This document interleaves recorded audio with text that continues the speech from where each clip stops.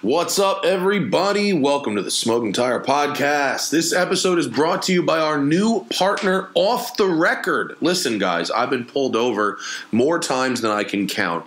And if there is one thing I've learned, it's that you should always fight your tickets. And if you've got a professional to help you, that's even better. Because it's not just about, oh, I got a speeding ticket and it's $200. That goes on your insurance more times than not. And it exponentially costs you more money over the next several years. If you have nice cars and if you have multiple cars, that cost is multiplied and a speeding ticket could be in the thousands of dollars. That's why I want to welcome our new partner, Off the Record. Off the Record helps you find a qualified attorney in the state you got your ticket in or the state you live in, and they will fight that ticket on your behalf. They have a success rate over 90%, and if they don't get the ticket off your record, you don't pay them. That's the guarantee, folks. There's two ways to do it, okay? You can either go to their website, and it's our specific website. So you go to the link in the description of this episode, or it's fight.offtherecord.com/TST. I know that's tricky to remember. So fight.offtherecord.com/TST, or you can download the Off the Record app and use code TST10. Now, either of those methods gives you 10% off any services you get from Off the Record from now until May of 2023. So you download the app, you bank the code now, and then it's there when you need it, because you don't want to be on the side of the road with lights flashing in your mirror and decide that that is the time to find an attorney. You want to have Off the Record ready for you. That way, if you get pulled over and you think you can fight this case, they are there for you. Remember, guys, always fight your tickets. Fight.offtherecord.com/TST or code TST10 on the Off the Record app. We are also brought to you by Dylan Optics sunglasses. You know those awesome matte finish sunglasses that I'm wearing in every car review video? They come in all kinds of different frames. They come in all kinds of different colors. And the anti-reflective NIR lens technology doesn't just look cool on camera. It really helps in bright light. It cuts down the glare. The polarization is great. It's like HD life, really. The clarity is just incredible. You've got the plastic, surfer style. You've got the wireframe, more aviator style. They're large frames, small frames, and you can get the lenses in about 5 or 6 different colors. If you go to thesmokingtire.com and click on the partners page, see that Dylan Optics link. If you use that and you buy a pair of sunglasses, I will send you a free Smoking Tire t-shirt for supporting the people who support the show. So go to thesmokingtire.com, click on the Dylan banner, and I will give you a free Smoking Tire t-shirt if you buy a pair of Dylans using that link. All right, folks, on this episode of the Smoking Tire Podcast, Jonny Lieberman is back in the game. I'm going to be honest, this dude's been begging me for like months to come back on the show. No, I'm just kidding. He's quarantined with his wife and kid. He's going crazy, and he's got a bottle of high-proof bourbon. It's Jonny Lieberman on the Smoking Tire Podcast. What up, fuckers? Smoking Tire Podcast in his house. Jonny Lieberman at his house. Not at ours.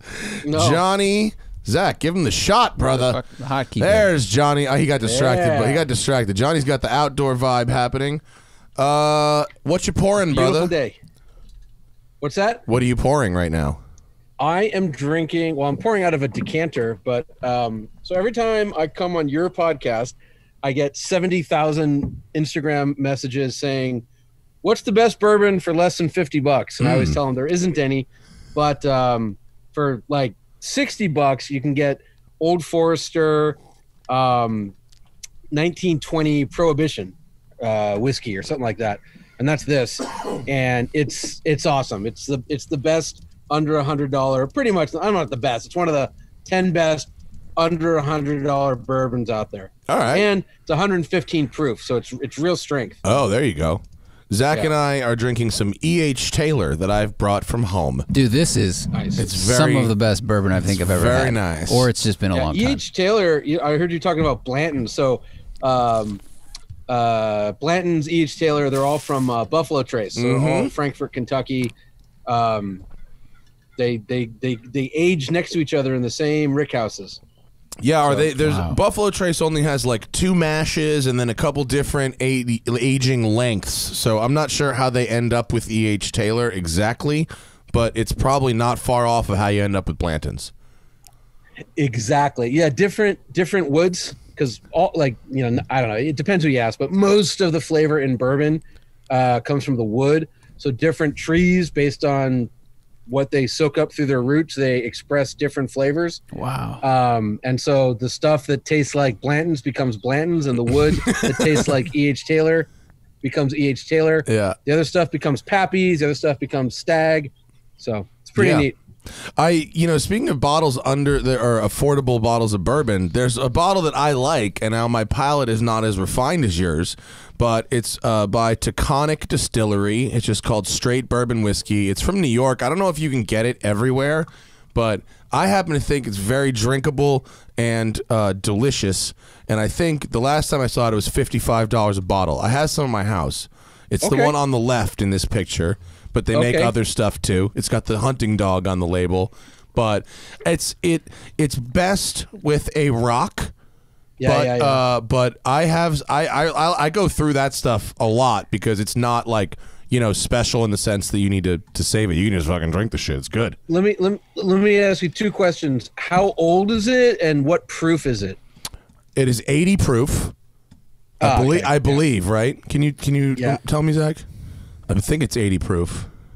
Doesn't say on there. Yeah, it's not barrel. Oh, sorry, proof. 90 proof. 90 proof. Sorry, it's 90 proof. That's good. That's good. And that's like kind of the minimum. If you go below that, you get into like Maker's Mark, Jim Beam, Jack Daniel's territory. Right. Where, like, it's easy to make something taste good if it's mostly water. Water and sugar. It's a good point. So yeah, I guess it's 90. I want to say it's 5 or 10. It's not some crazy length. It's a relatively young. I'll just say this, unlike champagne, where a bourbon comes from really doesn't matter all that much. Like some of the very best bourbons are from Indiana, of all places. It's next to Kentucky, close. Stuff from New York. I think New York bourbon's got a bad rep because there's that Hudson Valley or Hudson. Yeah, Hudson whiskey, right? Yeah. Yeah, and they make those little tiny bottles. The little really chody bottles. It's just the worst. The worst. There's nothing worse. It's all marketing. It's all crap. So I've always been turned off when I see New York bourbon. But that first of all, this place probably doesn't make their own stuff. They probably buy it from Indiana. There's this giant distillery called MGP, and it makes, like, if you go into a liquor store and look at a bourbon shelf, 80% of it is from one distillery in Indiana. Oh, really? It's the Luxottica of liquor. Yeah, but they're a tremendous distillery. So you don't, unlike Luxottica, you don't hold it against them. It's like, oh, it's a 12-year MGP rye. That might be one of the best ryes ever made. Oh, interesting. I found this place because one of the partners who owns it is a trapper at the Orvis shooting grounds, where I go with my dad and shoot skeet, and they have bird hunts and stuff up there. And this guy's like one of those super interesting guys who's not just a trapper, he's like a forager, and he goes like truffling in Europe, and he looks for mushrooms, and he does all this, like, you know, all this woodsy shit. And he was, I don't know. I mean, it was a particularly tasty beverage. So we had it at my wedding. We got multiple cases of it. Oh, nice. We're serving it at the wedding. Good. I will try and find some. If next time I can see you in person in this studio or our new studio, right. I'll bring that, and we can drink that together. Nice. So what's happening in your car world, buddy? I saw on your gram, your fucking garage or your driveway is pretty stacked up right now. Well, first of all, I'm just going insane. Like, I was telling Zach, I have a 3-year-old, so I think people without kids, everyone I talk to is like, "Oh, dude, I'm learning Japanese and shoe repair and knife sharpening. I've gotten really good at that." I'm like, "Oh, you're Daniel Day-Lewis." I watch Monsters University 4 times a week. I know all the songs to a show called Stinky and Dirty. I'm suffering. It's just it's I'm fucked. I'm just totally fucked. I think my brain is starting to rot, and not from this stuff, just from like no sleep and watching cartoons. I'm losing it. Cars. Okay, I just we're doing this PR stunt, for lack of a better term, but it's actually a really cool thing. So Ford, they're manufacturing masks and ventilators and PPE gear. Yes, so but you can't call them ventilators. That's definitely racist. What did I say? Never mind. Let's just not pretend I didn't make that joke. I think if I let it go, it wouldn't have been racist. By making the joke, calling something racist, the joke became racist, I think. I understand. So Ford is delivering 3,500 masks to the Motor Trend office tomorrow, and we're going to deliver 3,500? Yep. Oh, wow. And we're going to deliver them to the Shriners Children's Hospital in Pasadena. And because I'm the only person on staff who owns a Ford, I got drafted. So we're going to put a bunch of masks into the Focus and a bunch of other vehicles. There it is. So my car sadly lives outside because I have a one-car garage that's stuffed with shit. And when it is emptied out, it'll have a 914 Porsche in it. So it was filthy. So I just had to hand wash a car. And unlike a lot of people on the internet, I fucking hate washing cars. It's just the worst. Me too, buddy. Me too. Dude. I do too, but I've done it. I've hand washed 4 cars in the last week in front of my house. I need a thing to do. Because you don't have a kid. I know. Yeah. I know. I just did the Porsche before I came here. 32 minutes. Yeah. From hose on to car dry. 32 minutes. Not bad. Yeah. Ceramic helps a lot, right? Ceramic helps a lot. Luckily, the Fiesta's about this big, so you can it's literally comes up to here on me, so I can wash the roof real easy. And do you fuck with the absorber? Those are my super jam. Do you know what I'm talking about? They're like synthetic chamois. I have the double XL absorber that is a 48 by 48, bro. And you just you throw it like a sheet and then just drag it back. And on the Fiesta with all those flat panels, you could dry that thing in 9 seconds. I have a smaller one. So Adams Polishes sent me a care kit. So I use there was 2 of those big. It's like a lamb skin or lamb wool. Yeah, that's the proper chamois, the natural chamois thing. Yeah. I use that. But anyways, so Fiesta's clean, but it'll just get dirty again. And I have my all-road, which has a fucking cracked windscreen. I just noticed, and it's a giant crack, so it's totally done. Then we got the long-term Mercedes-Benz GLE 450 that bounces. The hoppy one. Yeah, cool. Yeah, Zach, if you're going through my Instagram, look for there's a great video of the thing just bouncing. I look like a Zapatista. I'm wearing like a orange bandana mask. And then I got the Porsche 911 Turbo S Cabriolet, and like you, I got a ticket. Did you get a ticket? Malibu is so fucked right now. I was coasting. Yeah, there it is. That's it. That was it. It's awesome. You can just buy a lowrider. 64 and a 50. Oh, and wow. I was like, officer, I could be doing 190. I am coasting. He's like, yeah, but the speed limit's 50. I was like, oh yeah. We have a new partnership with a thing called Off the Record that helps people find ticket lawyers. We'll hook you up. Okay, cool. I'm pretty good. I have my little way. I'm not going to announce it, but I have my way of fighting tickets. And okay. Yeah, I'm pretty good. I want to make sure it works a few more times before I all right, cool. If it doesn't work out, we're here for you. But I haven't got a speeding ticket. I got a ticket maybe 6 years ago. That was my last ticket. Yeah. And that was it was a bullshit. This guy by my office claimed I ran a stop sign, fought it, won. I haven't had a speeding ticket because I know all the CHP. Yeah. So they're always like, oh, hey, we worked on that video together. I'm like, yeah. No, how's the kids? You and I know the rules of speeding around LA County, the wheres and whens and when not tos. But the 911 Turbo S, all you had to do is it's just that one little bit of throttle, and then you're going 140 fucking miles an hour. Dude, so crazy. I've driven now the coupe and the convertible. The convertible is even freakier because I think it's literally just as quick. I don't think there's any penalty. And I hopped on the freeway. I live next to the 2 freeway, and it's like a 4 or 5 lane freeway. That's a really dangerous freeway to live next to. Everyone's home. Yeah. And I just, with the top down, I floored it, and like the only thought in my head was like, this is what the Veyron Grand Sport felt like. and then just like the Veyron, I was going 140 miles an hour. Yeah. Like, going, what the fuck is happening? Yeah. And because it's like even this like the 720S, which I think we agree is like bonkers fast. Mm-hmm.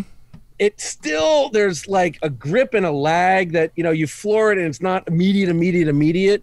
Whereas this Turbo S, because of the all-wheel drive, and they figured out how to make overboost permanent, and it's just PDK is PDK. It's just so instant. And then like a Veyron, most cars, you floor them and like pay attention to this next time you floor a car, and it goes up and down, it goes left to right, it does all kinds of stuff, then it goes straight. Whereas like the Veyron is like it's on a train track, it just goes straight forward. And that's how this thing is. And it's like the same quality as a Veyron. It's crazy. The car is crazy quick. Do you think they have, like, Porsche's gotten so good with like their throttle sensitivity and computers and boosts and everything, like almost where they can predict what you're about to do? Like as you dip into the gas, they go, I think you were going to go this fast. Well, and this that's fast, what and that it all just sport turns up real response quick. mode thing is about, in theory. In theory, the sport response mode, you hit the button, and then it's like bonsai mode, right? And you get that for 20 seconds. But it's almost like, is that on in the background all the time? Because they're so good at just like at turning all the switches up quickly. Johnny probably knows. Yeah. Honestly. Well, they have this new feature. For the life of me, I can't remember the name, but it uses GPS data to predict what's going to happen for the next 1.8 miles. I guess that's 3 kilometers or something. So it actually looks at real-time traffic data. So like if you floor it and there's traffic ahead, you probably won't get full power if this system's engaged. But if you have a wide open freeway on a Monday afternoon during coronavirus, like full fucking power. I don't know. It's so bloody quick. It was, because I remember, Matt, you were telling me, you're like, yeah, I was doing 110 before I knew it, Allegedly. Yeah, allegedly. Allegedly. Close course. I made it. The car was delivered to my house, and I made it 5.2 miles before being threatened with impound and arrest. And the freeway is 4.8 miles from the fucking house. Yeah. So you did like just over a quarter mile and got. Bro, I just made a right onto an on-ramp, and I went, well, there's I can physically see there's nobody there. Hammer down for 3 to 4 seconds, and then just coast it out. Just straight coast it out. Nothing happens. And then like 3 minutes later, an F-350 fucking super aggro is on my ass. And it's like, not just pull over, it's exit the freeway and put the keys on the roof. That was what I the freeway, sure. Yeah. They said they called in air support. You've never seen 2 cops so fucking pissed and confused at the same time. Well, I will say, like, not surprised at all, and stay out of Malibu. Just stay the fuck out of Malibu. It is hell. Yeah. I actually I got pulled over twice, a different car on Sunday. Luckily, there was a bunch of cops in this little group I was running around with, and so they let us go. But like, Malibu's just hell. It's until this virus thing passes. Like, don't drive there. They will just pull you over. I've never seen more police on the freeways and in Malibu, and it's not the place though. Honestly, Johnny, early morning, the place that you and I like to go in the forest has never been better. Frankly, it's never been better. Our mutual friend Misha the Rockstar. Oh yeah. He's coming on the show in 2 weeks. Misha Mansour from the band Periphery. He will be on the Smoking Tire podcast, I believe, in 2 weeks. Yeah, sorry, go ahead. You and Misha. He's a super cool guy, but I went out with him a few weeks ago, and he was like, oh, let's do like 3 p.m. And I'm like, kind of a shit show, but okay. He's new in town. He doesn't really understand how it works. He's only been here for a little while. And then I was like, hey, we're going to get up at 7. He's like, bro, I'm a rock star. Like, I go to bed at 6. I'm like, you're getting up at 7. If you want to go with me, it's 7 a.m. And we saw like 2 cars. Yeah. I mean, it's the best. It's the same shit. I went to Tail of the Dragon, and people keep talking about Tail of the Dragon, how that shit's so crowded and whatever. I'm like, I did what I always do. I get up at 5:30, and there was nobody there. Like, it was amazing. I did run after run on Tail of the Dragon. I think I did 3 clean runs without seeing a car. It was like awesome. Yeah, no. The first time I went there, we left before dawn. Yeah. And as we're like 2 miles up, the sun's coming up. We got to the top, and it was like the most beautiful sunrise I've ever seen. And we didn't see another car till about 9, and then like it was mostly motorcycles. Yeah, but that's how you do it.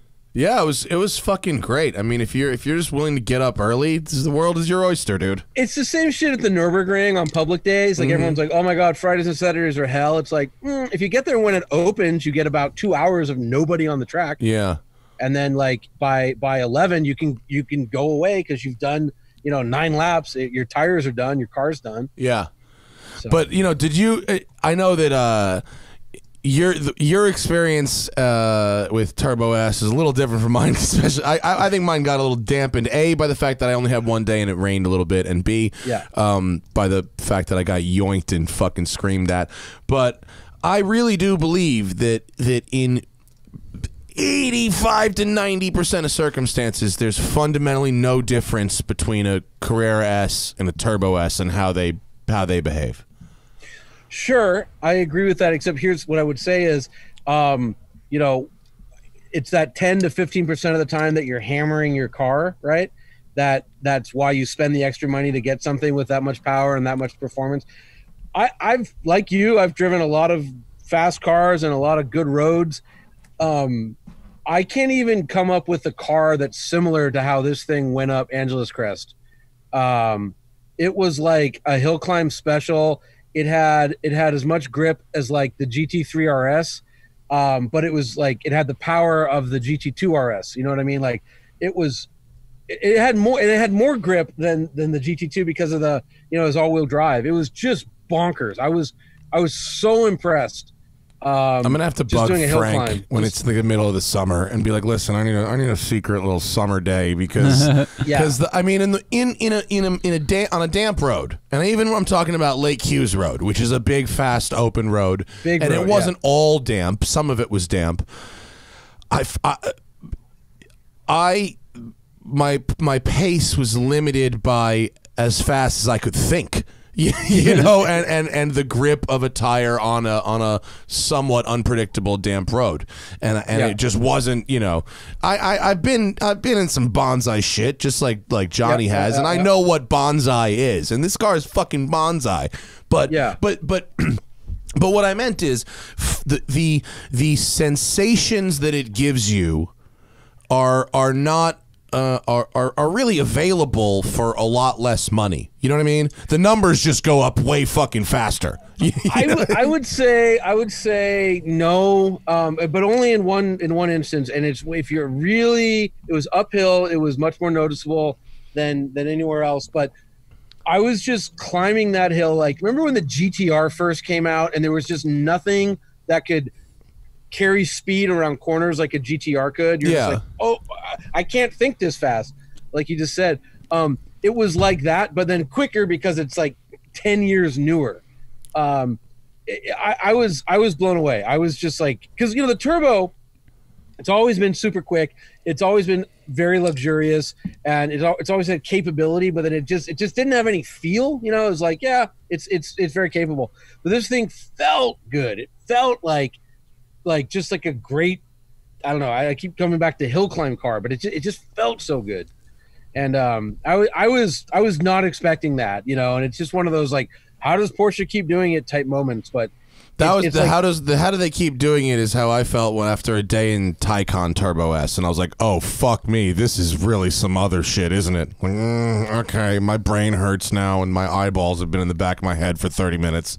Yeah, I haven't driven the S. I drove the Taycan Turbo, but it's like this is their first electric car. It's Yeah. like better than 98.7% of all cars ever made. And that's just out the gate. You know what Yeah. I mean? Like, I haven't tried the regular turbo. I assume the difference is incremental, but it was just some fucking bonsai shit. I mean, where you go, I can't believe people can buy this. It's just money. All they need to do is show up with money, and you can just have this. Like what? That's how I felt about the Turbo S, the coupe, and I'm telling you, the convertible. Okay, maybe I should get the convertible when Johnny's fucking done fucking stinking it up. Yes, yeah. Well, apparently Spike is going for it, but Of course he is. So I'll take Spike's Devereaux, sloppy you know Pat seconds. Devereaux. Yeah. So Devereaux owns a GT3 with a manual, right? Good choice. Yeah, It's a good and choice. he calls me after driving this white cabriolet, and he's like, "Yeah, that's the perfect car. That's it's better than the coupe. The convertible is literally it's the only car you'll ever need. It does everything." And I was like, "Pat's lost his mind." And then I've been driving it around, and it's like, when it's in normal mode, it's just as luxurious as anything. And then you put it in sport, and it's a sports car, and then you put it in Sport Plus and manual shifting, and it's a hypercar. It's fucking crazy. Actually, my only real gripe about it, same as with the Carrera S and 4S, is that if you leave it in normal and automatic mode, that eco mode, the engine gets a little drony, and it really keeps it below, like, you know, those flat sixes below 2,000 is not their optimum smoothness. Like, right. You know what I mean? And so if you put it in sport, it revs it up just high enough to get it into the smooth. And I think, like I said in my written piece, you know, Porsche is obligated to give a shit about that 1 mile per gallon you get for eco mode, but you as the owner of the car are not. Right. You know what I mean? Yeah. And Totally. Your real world miles per gallon is only incrementally worse in sport versus normal in this car, but the smoothness of the motor in the sport tune is way better, and you can still leave the shocks in like soft, and it's all good. You know, well, and the other thing it's the is best when you're in daily that driver normal, ever, except for Taycan. It's the best daily driver ever. So when you're in that normal mode, remember the car starts in second gear. That's how it's programmed. So you have no revs, and you're starting in a high gear. So just sport mode means you get more revs and first gear to leave a light. So yeah, it drives better in sport mode. It does.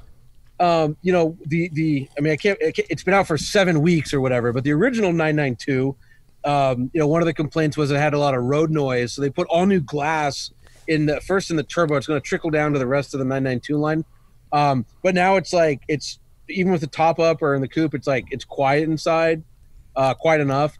And then with the convertible top down, this one doesn't have the sport exhaust. So it sounds like two giant hair dryers. I had the sport exhaust on the red coupe. I think, did you drive the red coupe also? I mean, it's still it's still not that, you know what I mean? It's still not that aggro. It's still in your pretty video sedate. is real quiet. Yeah, in the it's still drive-bys. pretty turbo-y and wind and vacuumy. It's not. It's like 4 vacuum cleaners. Yeah, the Panamera and Mamba Green was better with the sport exhaust than the fucking 911. Sounds very good. Yeah, it's a That was V8, good. bro. Yeah, that was awesome. Oops. But you know, the last 911 cab I drove was 991.2 GTS cab with Camisa up in wherever, Tahoe or Aspen or some shit. Tahoe, right? And I was shocked at how not jiggly it was. Like chassis rigidity, shocked, no jiggliness. You put the elbow on the door, you put the hand on the A-pillar, and you drive over some bumpy shit, no jiggly. It was amazing. It doesn't compress your arm or anything. Yeah, Right, your arm that's the doesn't test. move. It does.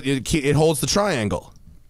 I mean, it shouldn't surprise anybody that Porsche does engineering really well, but like the roof, you know, the convertible roof, I can't remember if they had a 4-man team working on it for 8 years or an 8-man team working on it for 4 years, but transitive property of man hours versus convertible top mechanisms. Yeah, I think at most car companies, like, you get hired as an engineer and you get to design a mirror, then a windshield wiper, then a convertible top, then an ashtray. And at Porsche, these are the guys, that top is as good as anything else on the car, you know? Yeah. So it's just, it's fucking nuts. By the way, ask for the convertible. They say it takes 12 seconds for the top to go up and down. I think it's like 9. It is so quick. Are they sandbagging their convertible top? I think they're sandbagging the roof. Yeah. We should put a 720S Spider next to one and have a top race. Yeah. I bet Laura will play ball on that. We'll get a 720 Spider. Let's do that. That'll be fun. We might be a step ahead of you on that one, but yeah. Oh, you fucking little bitch. Scooped. Lieberman. Scooped. Hello, Lieberman. We got a lot of free time over at the Motor Trend mothership. Bro, if you haven't had a go yet, and I don't want to bore the audience, we did 30 minutes on it last show, but you got to get that Battleship Blue-Gray Morgan Plus 4 for a few days just to bomb around in it. Yeah. Fucking, it's so good. To go from that Turbo S cab, you gotta get out of the Turbo S cab and get in the Morgan, and you drive the same road in a car that was designed 70 fucking years earlier, and it really it's like, you know, it's like for your automotive perspective, it's like an arresting hook on an aircraft carrier. Yeah. I mean, it's a palate cleanser. It's what it is. Like, hey, you're eating bacon. Let's just calm down. Yeah. It's so funny because like Magnus drove it, and like I don't know if he made this public or not, but privately he told me like he fucking hated it. It was just like him and Hannah were like just miserable, and you were like, yeah, Morgan. But I think I'd be like you because like I had that 3-wheeler and I love that thing. Yeah, well, look, objectively, it's terrible. Yeah. Like it's a terribly objectively bad thing, but it's so charming that you have to love it, and people's reaction to it is so amazing, and I think it was a really fun thing. I understand why somebody would drive it and say it's a piece of shit. I totally get that. I really do. It wasn't even that it was a piece of shit. They just hated the experience. You know, they were just like uncomfortable. Magnus is like your height. He said he didn't fit. That's true. He's he's taller than me. I'm 6'3". He's probably 6'5", and he wears the fucking boots. I was gonna say he ain't taking those boots off. That's nobody. I had to take I had to go flip flops and barefoot. There's no way Magnus. I don't even think Magnus has feet. He's just got boots. I think he just stops at his knees and he screws his boots on. Right. And Hannah's the same height, so they just didn't like it. But I get that. Think I would a very like tall couple, that makes sense why they wouldn't like it. Yeah, well, they also get the vintage experience from their cars all the time, and so this is like they're like, all right, this is an uncomfortable experience, you know, that we get.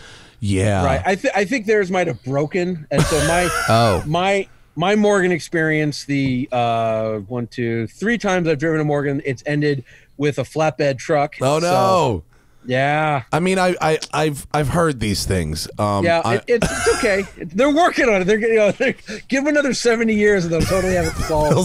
They'll sort it right out. Man, I had to say, I think this thing, if the weather's nice out, obviously, because I didn't even bring the windows and shit with me. They sat in my garage. There's no better head clearer, you know, and it's like a 5th or 6th car. It's not a 2nd or 3rd or even 4th car. It's like a 5th car.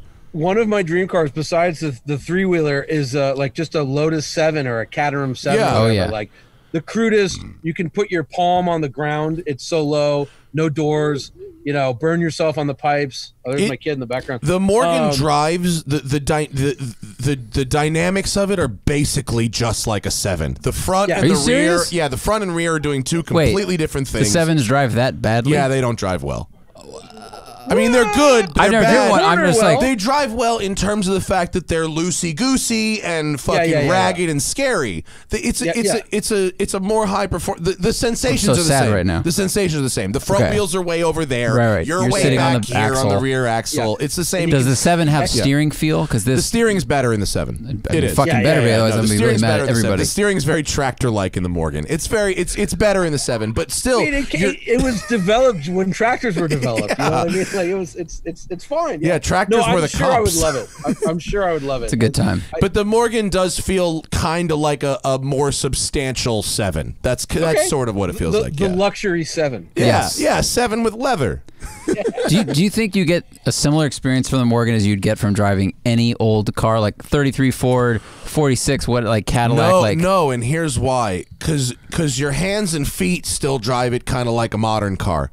You don't have that. that's you don't true. have that in the back of the head. This is an old thing that I have to care for. Because it's new. Is it manual? Yeah, it's a 5-speed from a Miata. Okay, so I was gonna say, so it feel that to me is always when I get in an older car, transmissions. I guess people used to be like weaker or something, but transmissions feel so delicate. Mm-hmm. You know what I mean? Like like a Miata, you can power shift the thing or whatever. But I was driving, Dom Infante from Subaru. He's got a Austin Healey 3000. Beautiful. And like killer car. I mean, it's a big straight six, 3 liters, tons of power. Everything's cool except the transmission. It was like a cocktail umbrella in like Jello. Yeah, it was just felt. That to me is a limiting factor. Is you're just not going to power shift it because it'll bend. You know? I drove Dieter's Gullwing, the 300 SL Gullwing, which has a very delicate shifter as well.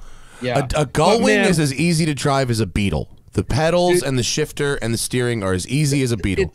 It's the greatest. That actually is probably my favorite all-time car. If you just give me $1 million, I would figure out a way to get a 55, 56 Gullwing. Have you seen the guy in Malibu with the really super faded red one? That's and he drives the piss out of it, and he's smoking a cigar, and he doesn't give a fuck. That guy rules. Yeah, there's one in like San Marino, Pasadena type area, La Cañada, Flint Ridge, that is like lavender colored. It looks like bath soaps with like. I know exactly the color you're talking about. My mother was an expert in bath soaps. Yeah. With like a purple white interior. It is the dopest fucking car. I just with matched luggage. Her Royal Highness. Apparently it's factory. It was like a one-off for like not Natalie Wood, but another starlet from the 50s. Grace Kelly.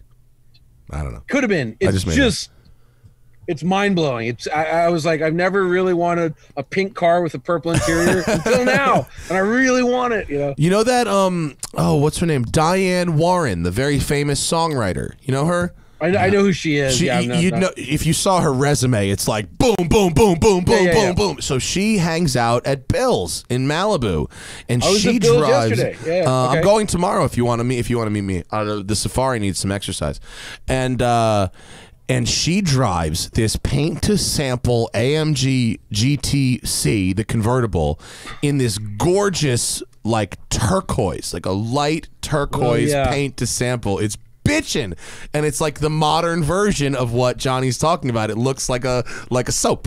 Gotcha. Yeah. By the way, bathroom material. The hardtop version of the GTC.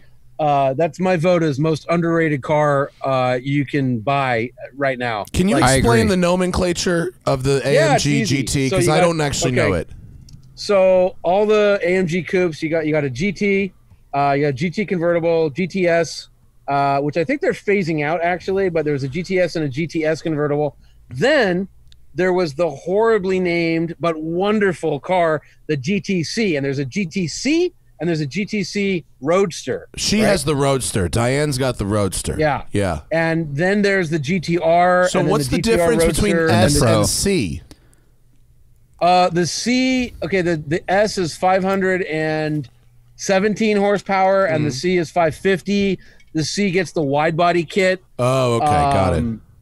Those are the big differences. The C's just like. The C is like going from a 911 Carrera S to a GTS. You know what I mean? Okay, yeah. Oh, and it's got the vertical slats on the grill. Yes. Okay, cool. I gotcha.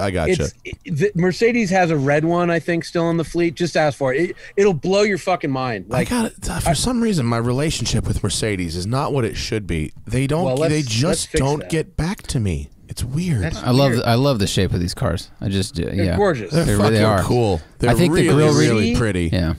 Zach, first of all, fuck car and driver. Get your motor trend going. Second of all, he's cold. Hey man, I'm just looking as fast as I can. I know they have better Google results than we do, but someone paid for that SEO, bro. Yeah, I know. Top results.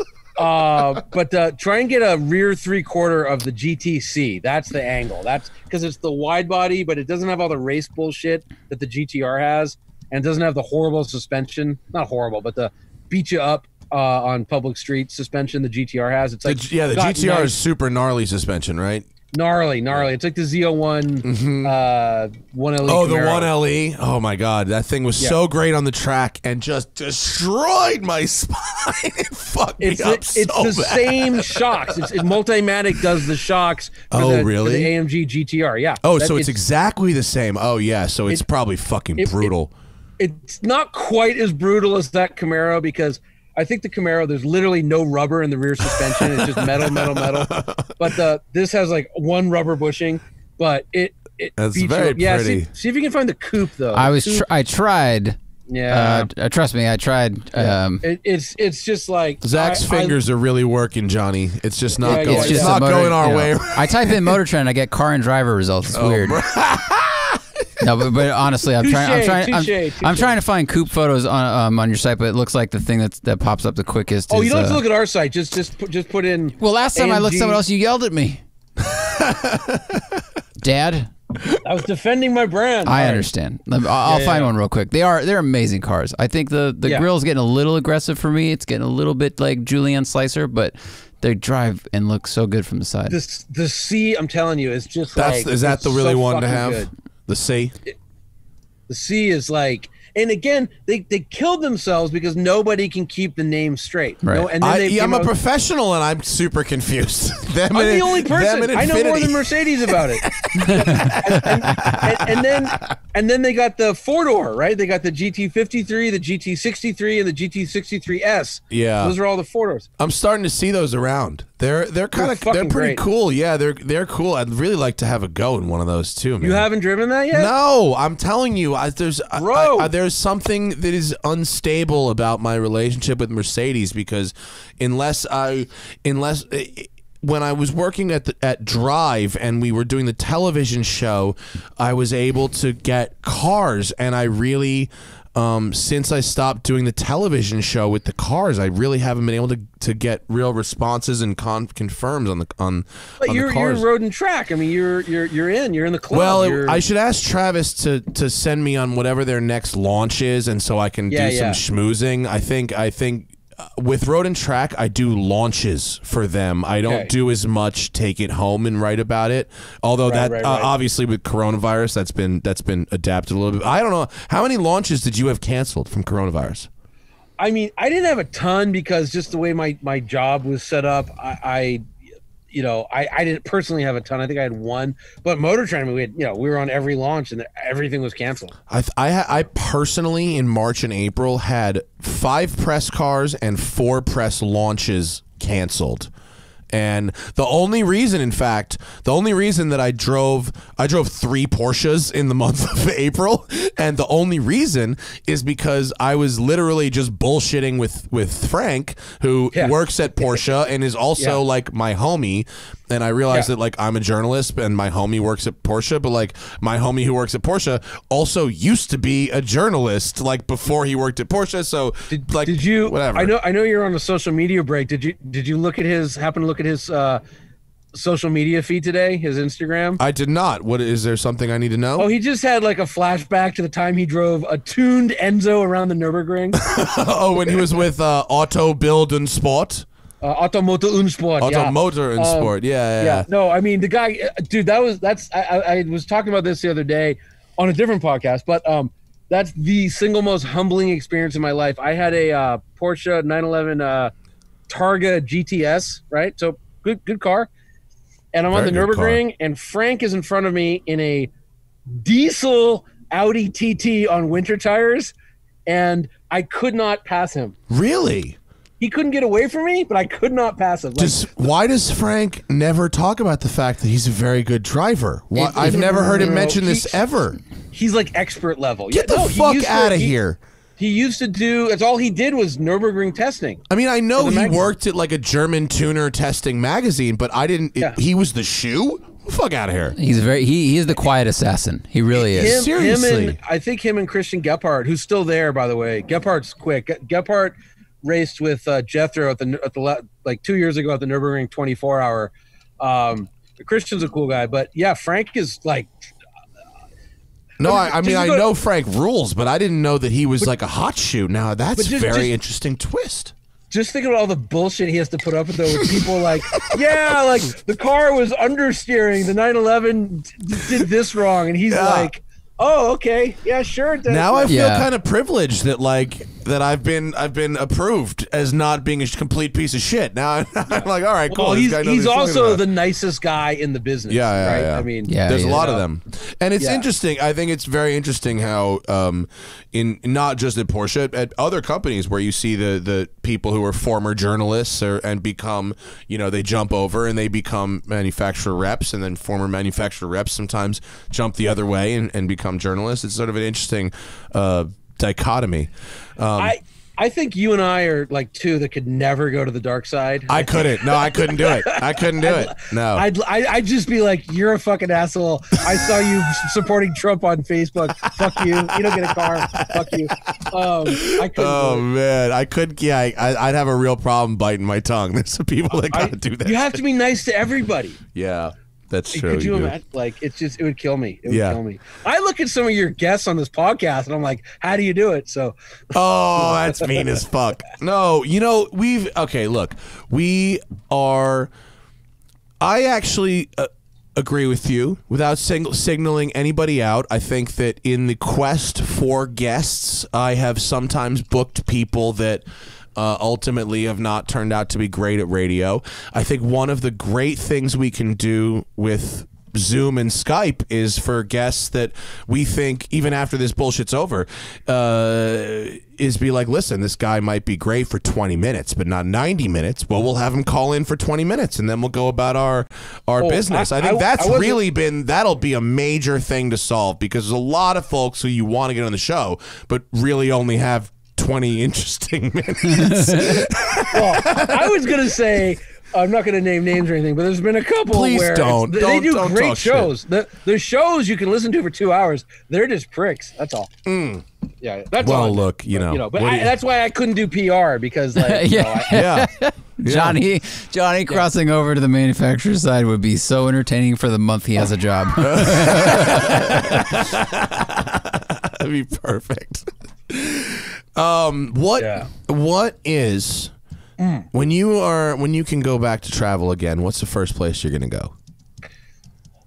Well, dude, it's so depressing. So my 10-year wedding anniversary is coming up. Oh, congratulations. That's fantastic. Thank you. Good for you. And my wife and I had a beautiful 10-day trip to Italy booked. And not a good place to have booked right now. Yeah. May 19th is when we landed in Milan, and immediately when coronavirus hit, Delta canceled every flight starting May 20th. So, oh my God! Wait, are you saying you didn't get a refund on that trip? Is that what you're trying to say? I haven't even tried yet. Honestly, I haven't even tried yet. I haven't even. I'm try. like Sooner million miler on later. Delta. What's that? You should try soon. I know. Yeah, it's a lot of money too. I know. A lot of money. No, I know. Yeah, but it's one of those, like, I paid for it, so like I don't miss the money because it's mentally gone. But yeah. I'll tell you what, though, you'll appreciate it when it comes back. Well, sadly, it'll all go into a basket case 914. But yeah, I will. So yeah, I'd like to go back to. I miss Italy a lot. It's one of those weird perks of the job where I wound up in Italy 3 or 4 times a year, every year for the last 15 years, and I get to eat actual Italian food 3 or 4 times a year instead of the stuff we get here. And and then like Italian people, I really miss that. Best country. It's the best. It is. It's the best country. It's the best. It's the fucking best. You know what we should do, Johnny? Is I think we should take collective advantage of the fact that massive Italian villas in Tuscany are very cheap to rent. Yeah. And we can pull together some folks and rent a 10 or 12 bedroom fucking giant palace. Yeah. For like $1,000 a day. Divided among 10 couples. You know what I mean? Like, it'll be comically cheap. We'll grab some press cars.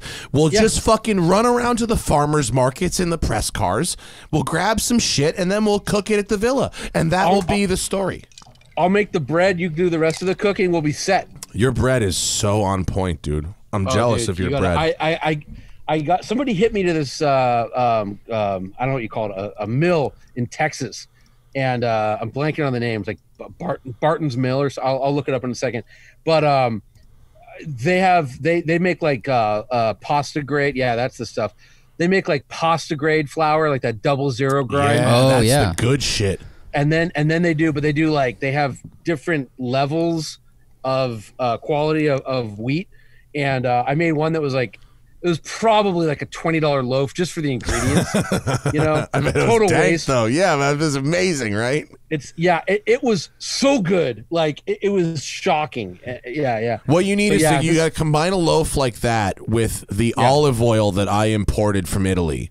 Yes, which I is need like better olive oil. The Yes, super yes. special, like the olive oil I got from Italy, you cannot buy on the internet. I had to send somebody in Italy to physically go buy 12 bottles from them and ship them to me. So I don't always get it, but actually you and I lead very funny lives. So stuff like that. So remember you did that thing where you had Guy Fieri tell you how to do a steak? Yes, I did. I did text Guy Fieri and ask him what the best methods would be to cook a steak. And to his ever patient credit, he got right back to me and was all about it. To cook a steak? You've cooked like a No. I bought a 48 ounce Wagyu porterhouse from charcoal, and I was like, Guy, how do I not fuck this steak up? You're gonna get a George Foreman. Reverse sear, brother. Reverse sear. So that same day, and I know you don't look at social media, but that same day. Michael Cimarusti, who's the chef of Providence, he's like, I was like, hey, I'll make you some cheese bread because I'm just into baking right now. He's like, great, I got some steaks at Providence I got to get rid of. Come pick them up. And it's like awesome. It's like the A5 shit that Providence serves. Yes. They have 2 Michelin stars. That's what they are. So so I'm sitting there cooking them, and I'm like, and Michael's telling me how to cook them. So I'm like, you're getting Guy Fieri, I'm getting Cimarusti. It was just, I'm like, we lead charmed lives, cool. dude. We lead charmed lives. When you're an expert in something that alpha people are into, you can parlay that into a quid pro quo. I mean, Guy is like I can't believe how nice Guy is. I'm like, I've heard that. I'm fucking gobsmacked by how nice Guy is, and and it's really shocking. And I texted him after Carl died, and I was like, look, man, Carl was always he always answered any food question, any food science question or cooking question. Like I would just text Carl and he was like, I'm your guy. And I was like, nice. I was like, you're the mayor of Flavortown. Like you can't be my guy. And he's like, if Carl was your guy, I'm your guy. And I try to not take advantage of that. So I've asked him 2 questions. Question 1 was how to cook that steak. Question 2 was Hannah, my wife, wanted to know why, if you go to Cold Stone and you just get a scoop of vanilla ice cream, the vanilla ice cream is garbage. It's just not good ice cream. My theory was that, their whole shtick is toppings, so they develop a specific ice cream that optimizes the toppings. Guy's explanation was much simpler. If they knew how to make ice cream, would you get the fucking toppings? Right. Yeah, they probably buy the cheapest ice cream they can find. Yeah, it's all about the toppings. Totally. We do lead charmed fairness, lives, Johnny, for sure. I was going to say, in fairness, I don't even bother to ask Michael questions because he's so good that it's pointless.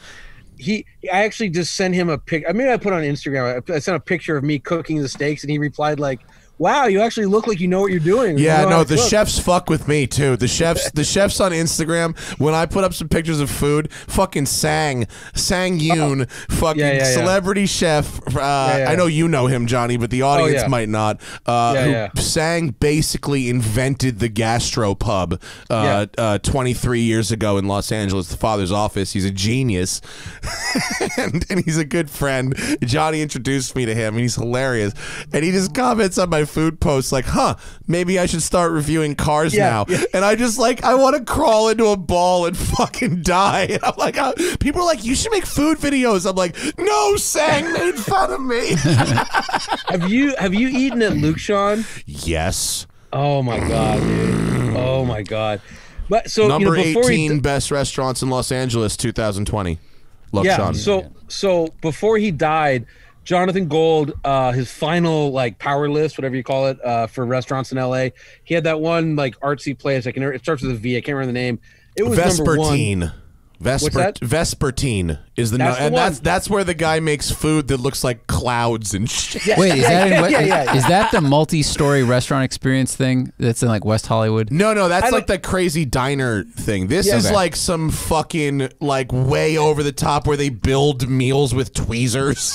No. This is like the first course is a cent, and then the next course you stick your hand in a box. The chef comes out and just farts in your mouth. Oh my god!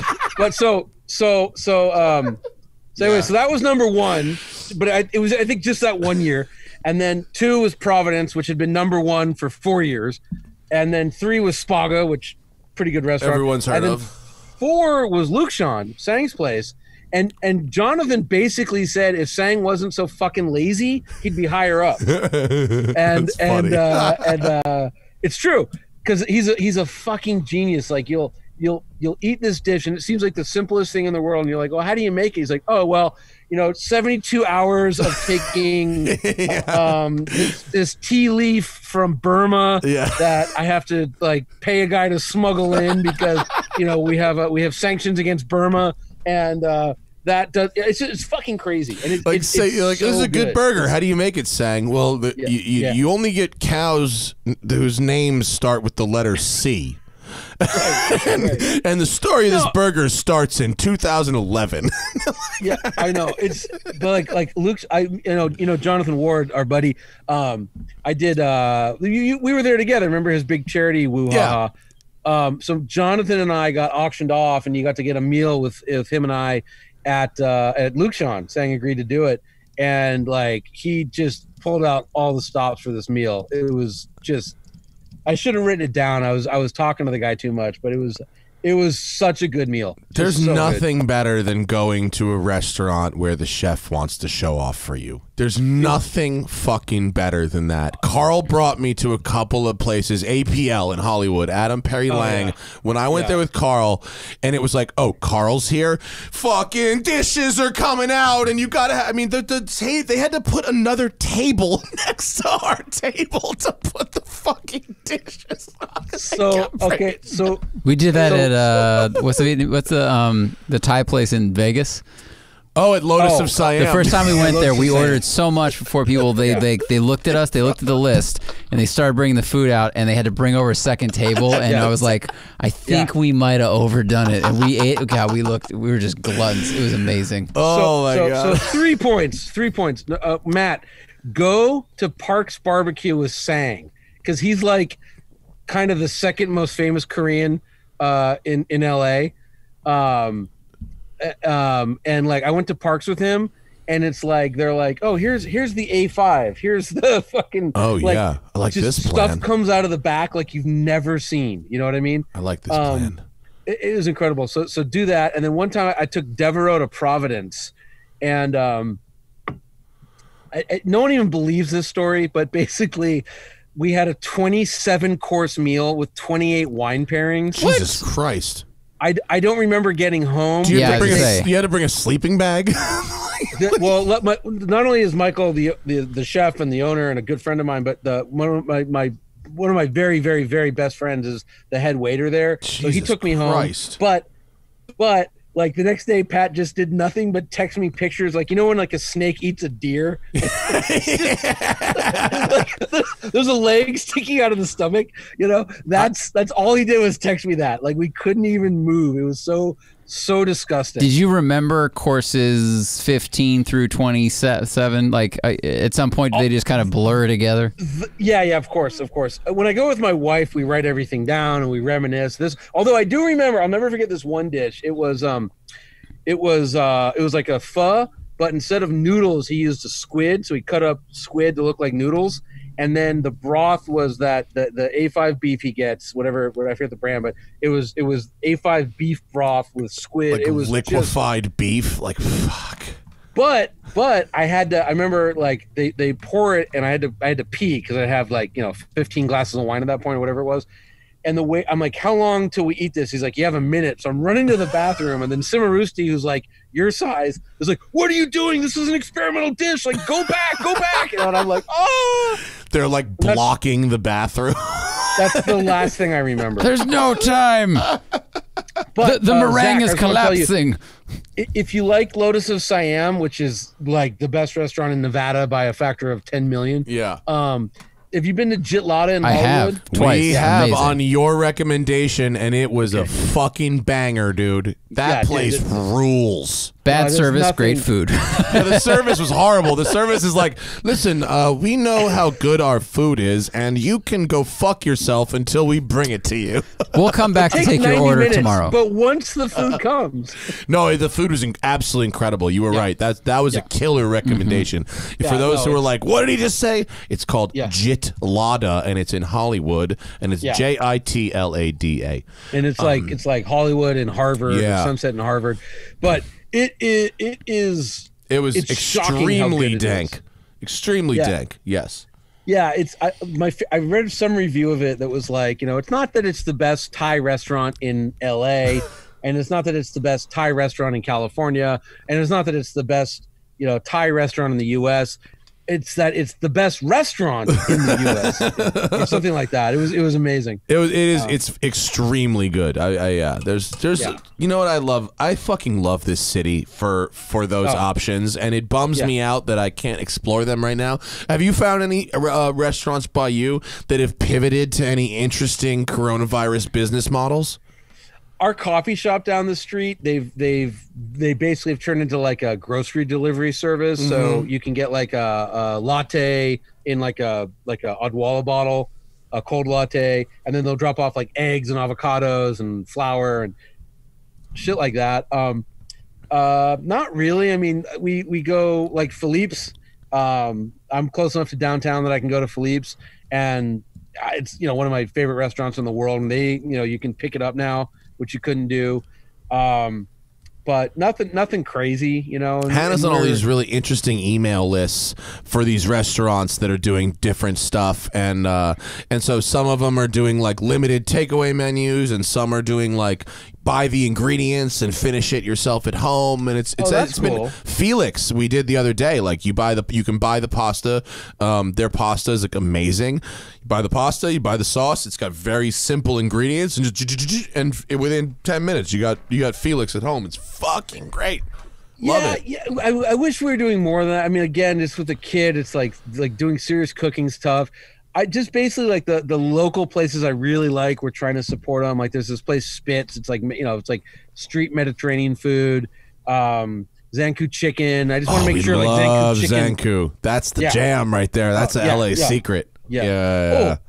Oh, if anyone listening has a lot of free time on their hands, which you probably do for a while, just Google like Zanku murders. The story of like Zanku chicken is fucking insane. Like the guy that started it murdered his wife and mother. It's absolutely bonkers. It's his sister and his mother. His sister and his mother. It's a wild story, and also they have really good garlic sauce. Oh, the garlic sauce. It's really good. Dude, garlic sauce. I can eat like 4 of those just with a spoon. I don't know what the secret is with that fucking garlic sauce. It's They crazy. got the They perfect won't tell ratio. you. It's like oil, potato, and garlic sauce, but they got it perfect because other places go too spicy. It's not potato. It's not. It's just like somebody told me what it was one time, and it's actually easy to make, but it's like it's crazy. But they It's get like the ratio right Crisco too. and garlic, basically. Yeah. That's exactly what it is. probably Yeah. what it it's is. duck fat and garlic. Yeah, it's probably lamb fat, but it's just the greatest thing in the world. Johnny, we have so many questions from people, and I imagine let's they go, probably let's go. want us to talk about cars and not fucking local LA restaurants for a minute. Even though I could sit here for 2 hours and talk to you about restaurants. I don't We give a should do, Matt. Why don't we? Fuck. Since like you like you said, you don't want to do a cooking show because of Sang. Let's do a restaurant review show With We're Sang. qualified to give our opinion about shit that we can't build. Like, how about shit we can't cook? You know, it's like You know, it's really funny that restaurant Felix that I get the pasta from and bring it home. Felix, the chef there, Evan Funk, there's a special about him on Netflix. Actually, he's a super pasta nerd, right? Yeah, he's a crazy yeah. pasta nerd, and it's like it takes like 2 months to get a reservation. This fucking place. You always just get one. Like I always have a reservation at Felix because if I can't make it, I'll just give it away. Like it's worth having one all the time because it's so far out. it's like Lakers tickets. Just Yeah. good things will happen. Yeah. But when I talked to Sang about him, he's like, that guy doesn't know how to make pasta. I was like, what? And Evan Funk's thing is that he does this super al dente pasta where it's almost like crunchy. Hannah doesn't like it either, actually. And so by getting to take the pasta home and cook the noodles at home and add a plus 30 seconds on the noodles, it actually makes them better. Make it, I know about Felix, and I read your Instagram thing about that, and I was like, yeah, because I don't like when underdone pasta. Sang was like, do you like that place? And I was like, yeah, I think it's pretty good. He's like, that guy makes pasta wrong. I just thought it was one of the funniest things I heard him make. Sang's annoying because like he's fucking right, but I kind of hate the guy because he's kind of a prick. But I know. yeah, he's right. That's right. Like it's like the Big Lebowski. It's like you're right. You're just an asshole. I'm not shit talking about Sang. I fucking love that guy. He makes me laugh all the time, and he really did intimidate me into almost giving up posting about food on Instagram. No, he does that because he has a bakery now, right? He's got the Helms Bakery, and I'm posting bread videos that are getting 25,000 views, and he's like, "Fuck you! Like, you don't know how to make bread." Well, he should learn the Carl Ruiz lesson: get famous first. And then Carl always said, I love cooking on television because when I tell them it tastes good, they have no choice but to believe me. Yeah. That's why. Did you guys ever read the article of these people created a fake restaurant? It was all about hype. And there was basically a study in hype. And so they made a website and they said, oh, it's very hard to get a reservation. And they built up all this hype and people started calling in, trying to get reservations to a restaurant that didn't exist. And then when they finally, so they were like, all right, we know what we're going to do. We're going to make a fucking restaurant. So they made a restaurant and they opened it up. Oh, sorry. The pictures on the website of the quote food they had, they were using like Tide blue detergent over like a weird piece of styrofoam that they made look like fish. And they were saying this is a deconstructed blah blah blah blah, and it's a thing, and people called in and kept trying to get reservations. And I think at the end of it, they had like an opening with 6 people came in. It was very small, and then they just served them like shitty food. And the whole thing was just all a big plan to have an article about here's how hype goes. But that's like so like in the car world.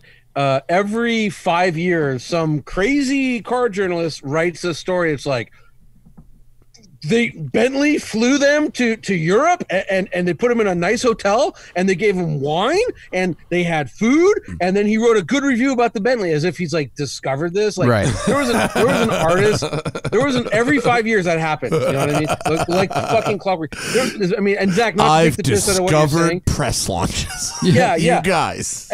Yeah, and just remember, the manufacturers only do press launches because it's still cheaper to fly me and Matt somewhere, give us an open bar tab at a 5-star hotel than it is to move cars around. It costs money. No, but like there was an artist who did that who was, was like they started doing fake articles, but you're tricking people, and people want to go to a good restaurant. Totally. Yeah. And I want to see food art. Man. I want to see food art too. I do. If the first course was a cent, I'd probably be annoyed, followed by impressed. Wait. Were you there? It was at one of the launches in Portugal at that fucking crazy resort that's next to Estoril. Yeah. And I was with you. It was Aventador SVJ. Restaurant.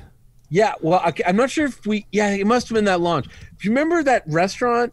Like, they gave you, like, a fucking tree trunk with shells carved into it. Remember? Yes, I do. But the food was incredible. I know. It was incredible. And also, that trip is where you got me to start drinking gin again. Oh, I hadn't had gin for 20 years, and you said Farah, we're in Portugal. You drink a gin and tonic here, and you gave me the Sipsmith gin with the Fever Tree tonic, and it was dank as fuck.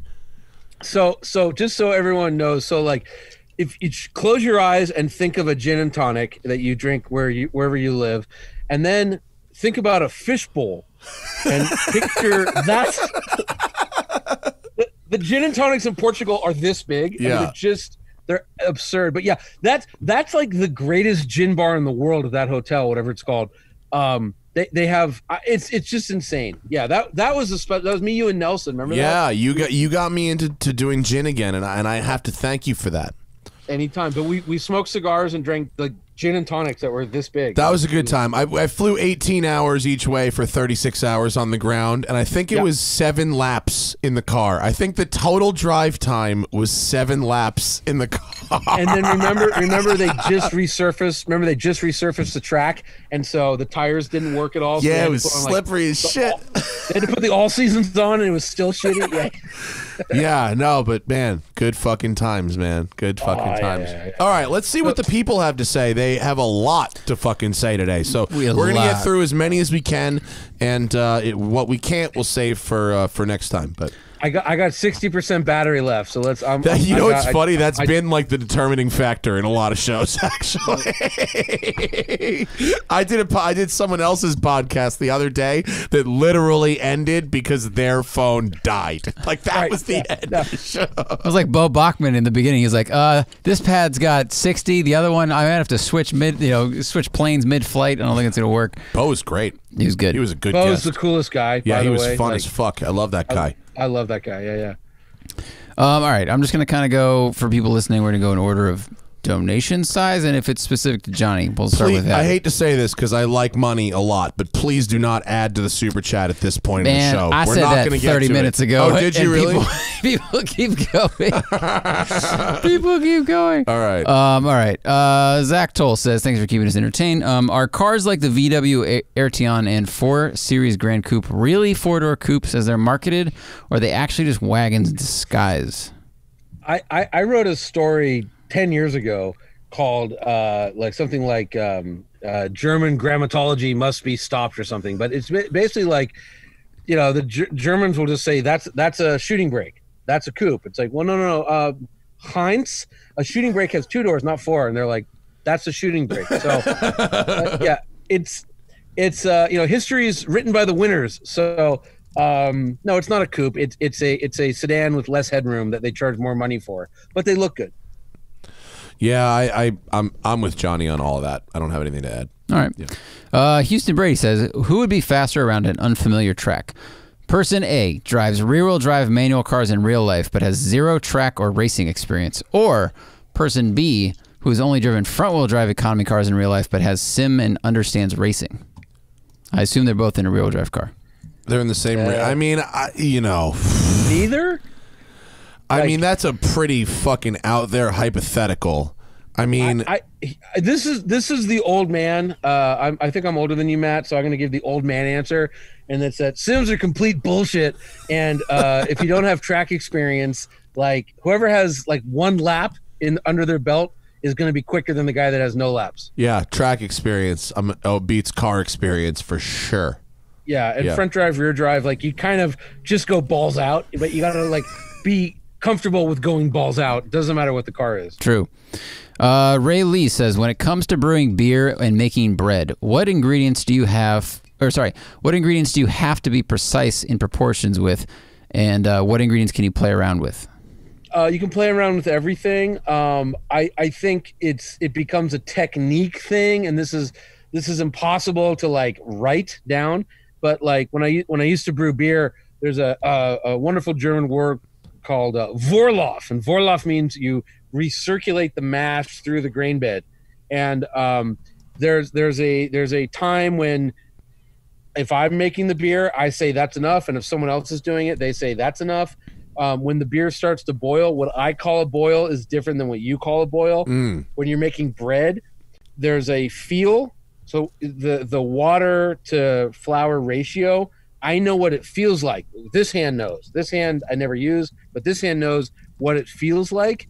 And I can't write that down. I don't know how to say like it's exactly this moist, but I've when this one was less moist and then I ate the bread, I'm like, oh yeah, that had this problem, and it was when it was more watery, that loaf had this problem. So it's just like anything in life, it's experience. Like I was there's a guy Mike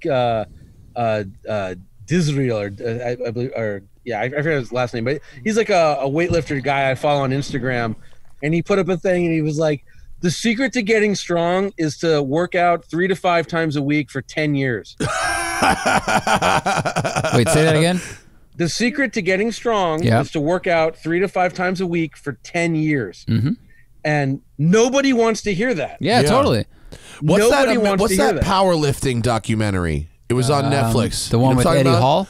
The one with Eddie Hall. Or Bigger, Stronger, Faster. Might have been Bigger. No. That was all about steroids. No. This is the one about like 4 different powerlifters like who were trying to be the best powerlifter, whatever. And there was 3 younger guys in their late 20s and early 30s, and then there was one guy who was like 47. And the 3 young guys, it was like their whole family revolved around their eating and their working out and their routine, and everyone pitched in. And then the older guy was like had like 17 other hobbies besides lifting, and he had what he called old man strength, because he said your cells replenish every so many years, and all of his cells were replenished with the strong cells. And so he, at the end, I hate to give away, spoiler alert, documentary spoiler, at the end when they go to the final competition, the old guy like fucks up these young guys without even trying, and it's because he's got the old man strength. I mean, he says there's so many variables with strength, but like everything else being equal, a healthy man in his even late 40s, early 50s can be stronger than a young man in his like 20s, just because the older guy's been working out longer, and you have you have the potential to keep getting strong into your 50s. Well, there's a density, and also, like, I don't know, people like my dad has very strong hands and forearms, and it's not because he doesn't lift weights, but it's like he has spent 70 years working, with his hands as a doctor, but he also like does construction projects. Like, you just do shit, and if you keep using your hands, like, you'll see an old guy and his finger is like 50% thicker than my finger. Bro, you go to Tuscany and you see some 75-year-old nana that can fucking knead dough like a boss. You know what I mean? I remember I was in Dingle, Ireland. That's a place. Wow. There was fishermen that pulled like fucking Dingle, Ireland all day. The Dingle. But they, these fishermen, they're old school. They don't have a crane. They actually pull the fucking ropes. Their forearms, and I have like, I actually train my forearms. Their forearms were thicker than this. I mean, I was in a fish and chip shop just staring at this man's arms because his forearms were bigger than his calves, And I mean, it's look. And the other thing is that there's genetic potential with strength. So like, my dad was just really, really strong. I kind of inherited some of that. Like I've always been able to like, I can take a beer bottle cap and like smash it flat in my fingers. You tear the cards. Yeah, you tear the cards. That's fun. Yeah, and it's like part of it's training. I know how to train forearms. Most people don't know how to train forearms because why would you? What a boring muscle. But I jerk off constantly. But grip training, hanging is like one of the best training for grip. There's nothing else. Just hang from a bar and then switch to a towel. When you hang from a towel, you get your thumb involved, and that's interesting. That's the secret to grip. But anyways, so you can actually get stronger. Now you get everything else sucks. You like everything hurts. Like if I sleep on the pillow wrong, it's like I fell off a fucking building. You know what I mean? But I'm winded and I'm ugly and fat, but I'm pretty strong. And you're good at making bread, which was the point of the question. And practice makes perfect. That's how we got there. Making bread. I forgot. We took a hard left. Taylor's but it's working. Okay. I don't know. It's all right. Yeah. There's no. We're allowed to do that. It's our show. Old age and tenacity. I have one quick bread question though. Whenever, like, when you put your yeast with your water, right? It says put the yeast in lukewarm water. What temperature do you call lukewarm? Like, I don't do lukewarm. I do cold. It doesn't matter. Okay. It doesn't matter. Here's the secret. You ready? This is going to blow everyone's mind. Yeast is cheap. Use more. whatever the recipe says, triple it. Seriously? Yeah, that's what I do. Oh, okay. Yeah, it's cheap. It's cheap. I didn't realize that the cost of it wasn't the holdback for me, honestly. Yeah. I just thought that that's what the recipe required, and if you put too much, it would get too yeasty, and that would somehow be a problem. Nope. Well, that's good to know. Yeah, so everything I know about bread, I learned from a book called My Bread by Jim Leahy, who owns a bakery. And I think when he developed all the recipes, he was using his yeast strain, which is better than you can buy at home. He was using his oven, which is like a $50,000 oven. Yeah. You probably have a $500 oven. He was using his salt, which is probably like the best salt in the world. Right. My secret to bread is I use 3 times as much salt. I use 3 times as much yeast, and I turn the oven up a little bit more. That's than the really recipe says to do. good tip. That's a really good tip. All 3 of those tips are really good. I actually really like those. All right, cool. Yeah. My specialty, skillet cornbread. Skillet, you can't even fuck with my skillet cornbread. It's bomb as fuck. It's the shit. I'm getting into pasta. I haven't really posted it yet because I got to get to good.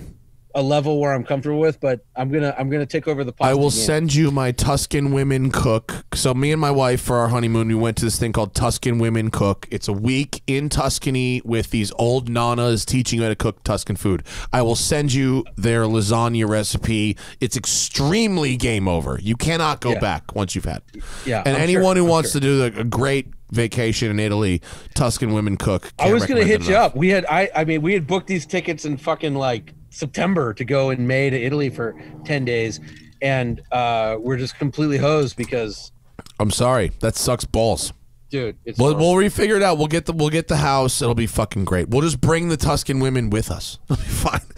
Zach, what else do the people have? Matt D said, you told me to come back and ask when Johnny was on. I'm a medium format film photographer by hobby, and I would like some recommendations on landscape spots in LA. So interesting. He lost me with words like medium format and photography. I think he knows that you know pretty places. That's probably what that's what I'm figuring. I mean, right? Look, I will just say this right now. Go down to Panga Canyon in Malibu. It is like fucking popping. It is. I've never seen LA look more beautiful. It's so green right now. It's like dark green. It looks like it's yellow. There's a poppy bloom purple. in the Antelope Valley as well. Right now, there's a super bloom. In the Antelope Valley with poppies. Dude, right now is the best time to take architecture photographs because there's no fucking people on the streets. How often do you get to take architecture photographs or urban photographs with empty streets in daylight? That never happens.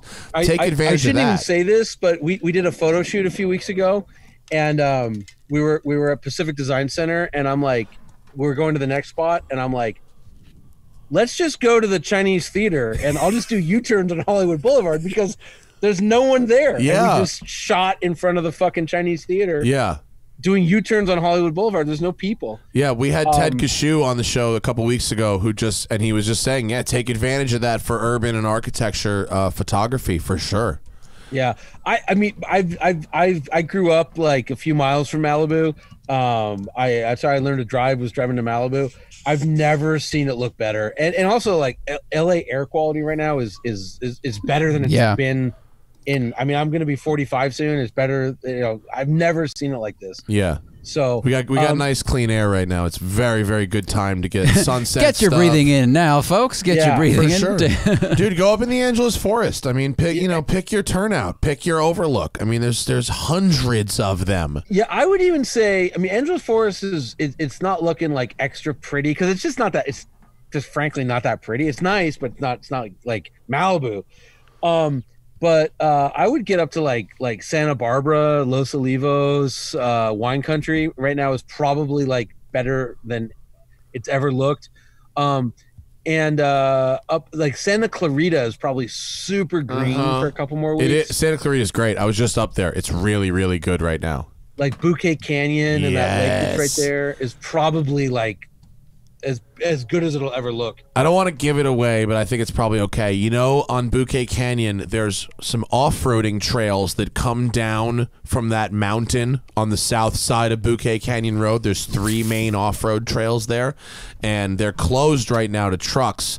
But Hannah and I have gone up to Bouquet Canyon and hiked those off-road trails because they're like away from people. They're like 60 miles outside of town. They're really good hikes if you want to get outside of town. They're fucking awesome. And we shouldn't even been saying this, but like Bouquet Canyon is probably the most underappreciated road in LA. It's fucking mental. Yeah, if you have a medium speed car, you don't want a crazy fast car there. You need a handling car that really is optimized for 30 to 80 miles an hour, and that's a fucking great, perfect road for it. Really, really good road. Randy Popes and I did we did Audi R8 and Porsche Turbo on that road. Oh boy. And it was was too much car.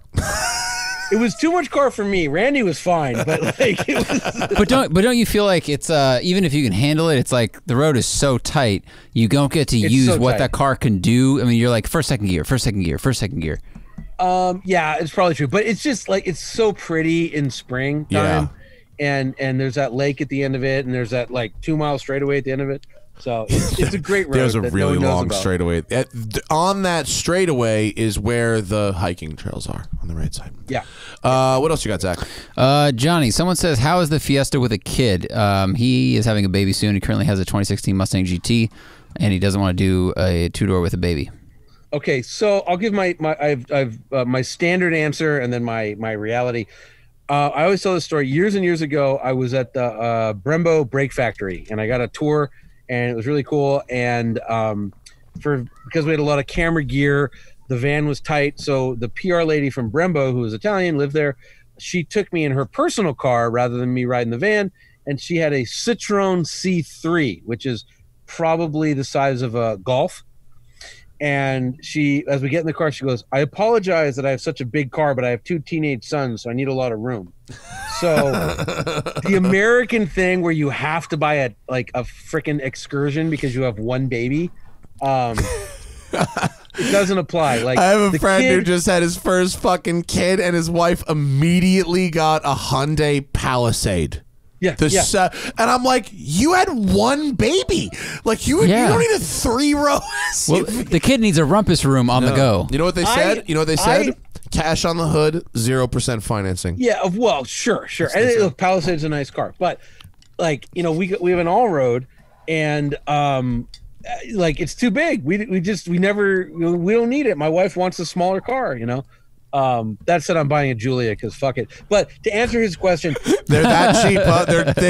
There's enough cash on the hood that we're into the fuckins.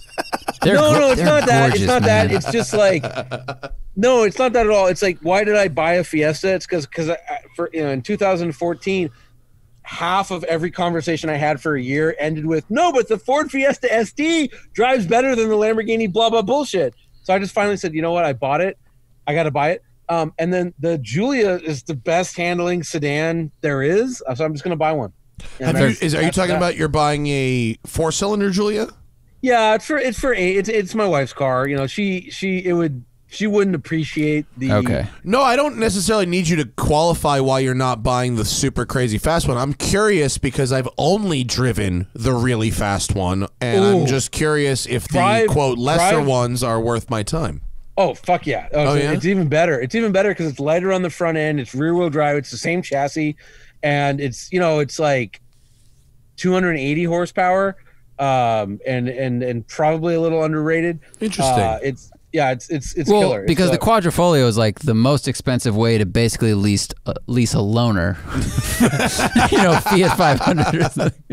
Yeah, you could lease a Quadrifoglio and end up with the 4-cylinder anyway. And end up with the loaner because he's fucking mean and right and funny. You know what? Okay, I see them on the highway all the time. They are so good looking. They are good looking. They're so gorgeous. good. I agree with you. God, they're gorgeous cars. I hate that they have problems. I'm gonna get a blue one with red leather interior and yellow brake calipers. That's gonna look amazing. Yeah. So to answer his question, the size of the Fiesta is great. I would be worried about it has a 2-star side impact rating, which means you're not 100% gonna die. You're 80% gonna die for if you get hit in the side. Something to think about. My kid, though, we put him in there, and he goes, "It's too bumpity," and then he vomits all over himself. So, however, he only likes mid-engine cars. The double, you need the double wishbone front and rear. However, I have a 2014, so my understanding, and if I'm wrong, somebody call me out in the comments. 14 and 15 had the too bumpity suspension, and Ford. They're like, gee, we can't sell any of these. And they never thought, because it's manual only. They're like, let's soften the suspension and not put out a PR release about it. So if you get a 16, 17, 18, I don't know if they made a 19, but they did make a 19. The later ones are softer than the original. Oh, really? I didn't know that at all. I think that's a very interesting thing to note. Is that brand new 2019 Fiesta ST still on Bring a Trailer? It went up last week. There was a 300-mile black Fiesta ST on Bring a Trailer. Wow. So you remember, Sarah, our friend Sarah bought one. And because I think she drove mine, because I brought mine somewhere, and she's like, I'm going to buy this car. And she had 2 Porsches, and she's like, because that's how good they are. And then she's like, yeah, mine that I bought, it's not as good as yours. And hers was like a 16. And I drove it, and it's like, yeah, they just softened it a little bit. And it doesn't have the reflexes. Here we go. 132-mile 2019 Fiesta ST. Current bid, $11,000. 2 days remaining. Shit. I mean, bro, I think if anyone who takes this thing home for less than $18,000 or $19,000 has a great buy. Yeah. Right? So the miles are so low. It's like someone bought it to put in a bubble. This dude, I read the comments. The owner said he bought it eventually to turn into a track car, which actually doesn't check out, but then he turned another car into a track car instead, and just left this thing sitting in his warehouse and didn't fuck with it, and is now getting rid of it. That's the story he's telling. I love them. I mean, I just I actually drove to what I thought was an open car wash today, and it wasn't open, so I had to wash it by fucking hand. But just driving it, I'm like, I love how this drives. This is better than the 95% of the fucking new press cars I drive. It's one of those cars that makes errands fun, Yeah. You get a run to the grocery store becomes a good time. I still want one. I missed the TST one. Buy this one. It's great. It's a little high. I would buy a used one. I don't need this brand new. I'd be afraid of that. Try and get a first year one. I think ours was a first year. What was ours? A 14? I'm pretty sure ours was a 14. You bought yours a day after I bought mine. Yeah, I think ours was a 14. I missed that car. Yeah. What else we got, Zach? All right, let's see if you guys land on Johnny, different pages you good on here. time and battery power? 51%. All right. Dude, this is the most exciting thing that's happened to me in a month. Come on. New humans. Johnny's so excited to see new humans.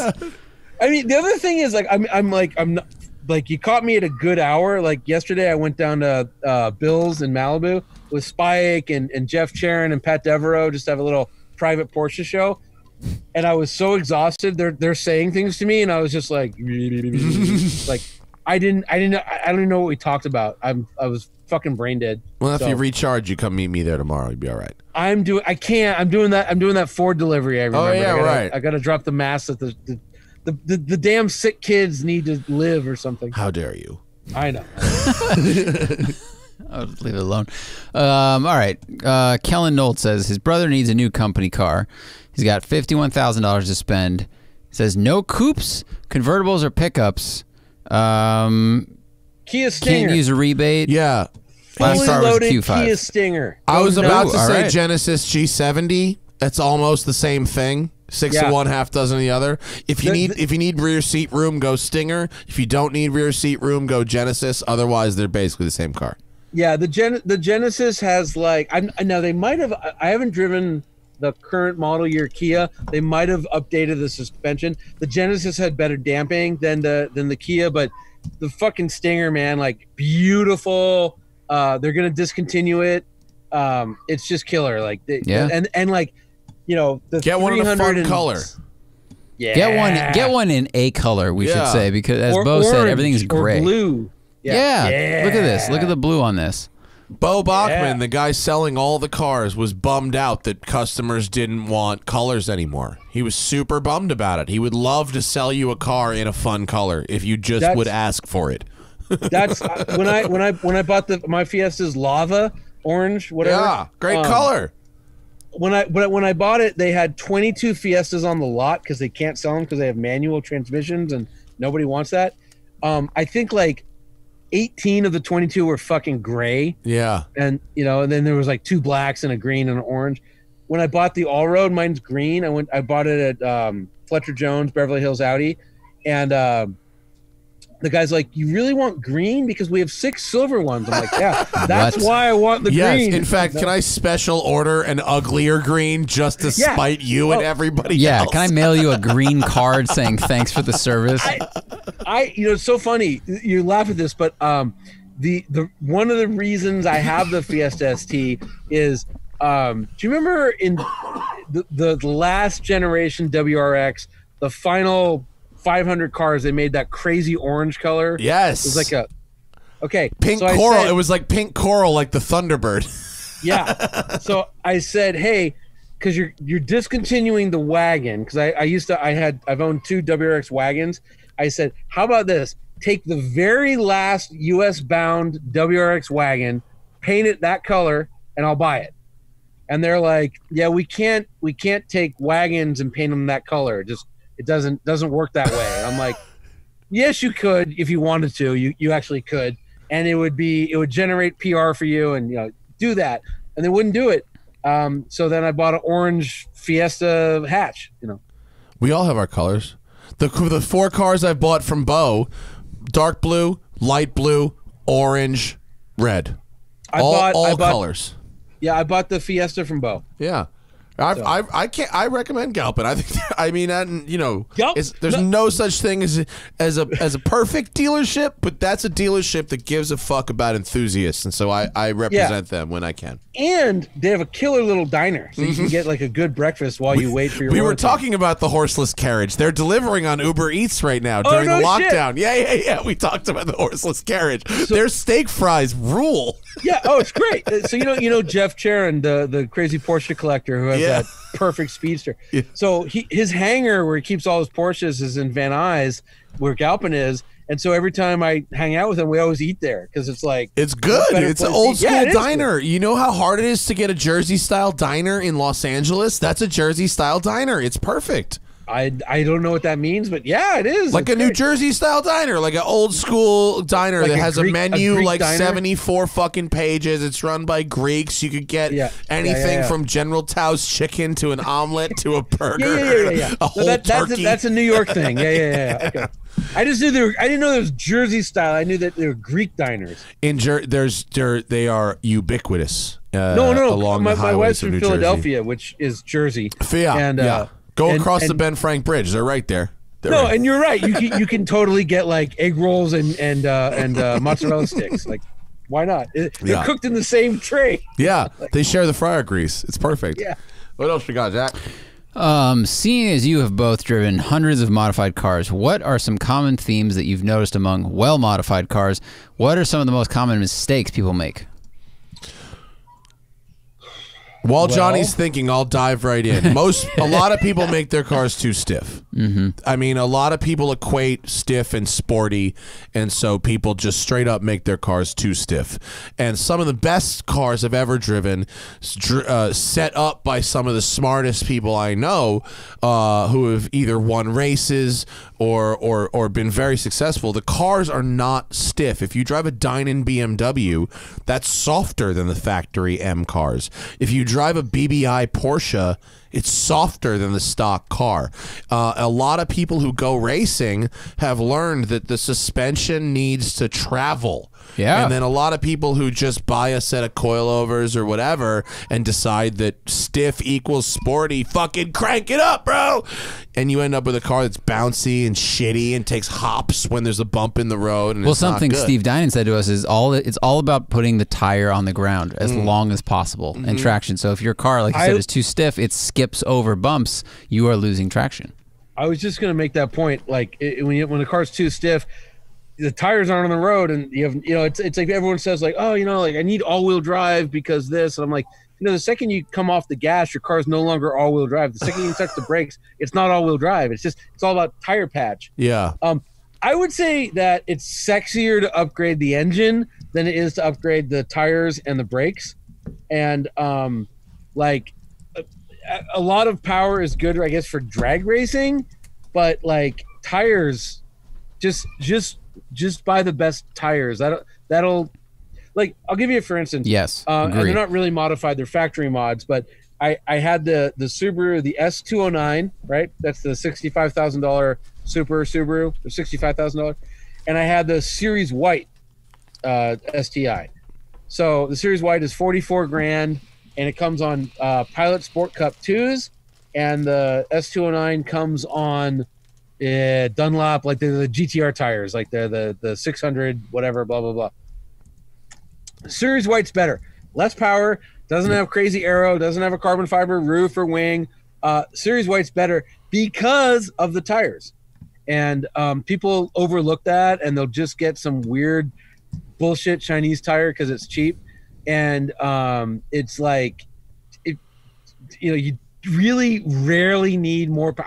I tune my car, but it's you want tire, and then brakes, and then probably leave your suspension alone, because the guys with the master's degrees in suspension that built it, they probably know what they're doing, and then you can add a little bit more power. There you go. Yeah, that's my rant. But No, tires. It's the first mod. It's the last mod people think about, but it is the most important It's the first mod. one you should do. Yeah, it's acceleration, braking, cornering. It handles it improves all of them.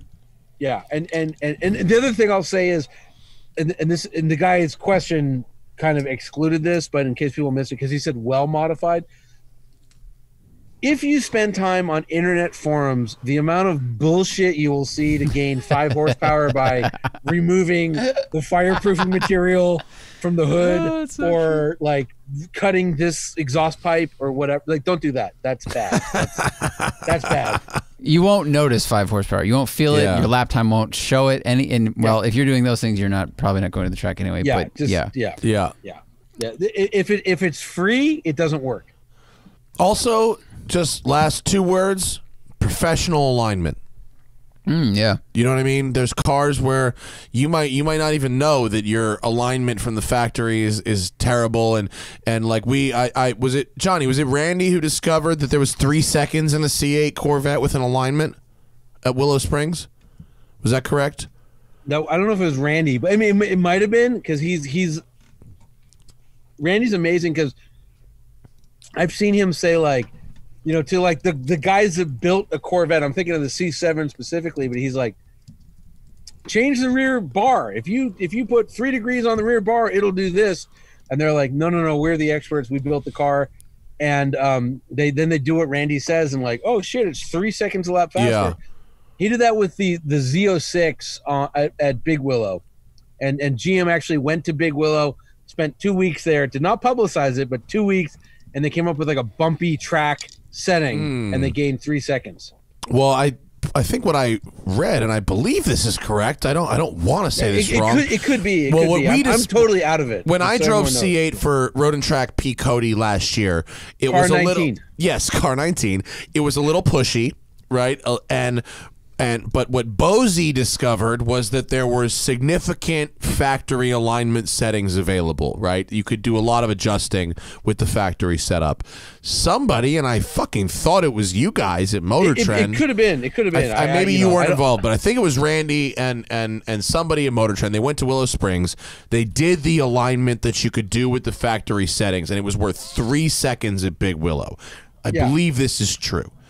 And that backs up what Bozy said about the alignment. Yeah. And it backs up with what Road and Track said about the fact that the car comes conservative and you could make it more aggressive if you want. There's also some car. Sorry, go ahead, Johnny. No. Please, Zach, go ahead. Well, there's also some cars we've driven that, or have read stories about, that have been shipped in ways where the alignment was compromised. Alpha 4Cs, we hear about that. They have arrived in dealership where and they weren't fixed. They get strapped down on the boat, and that fucks up the alignment somehow. And it shouldn't be common. I don't know how common it is, but it's just like, it's something like tires.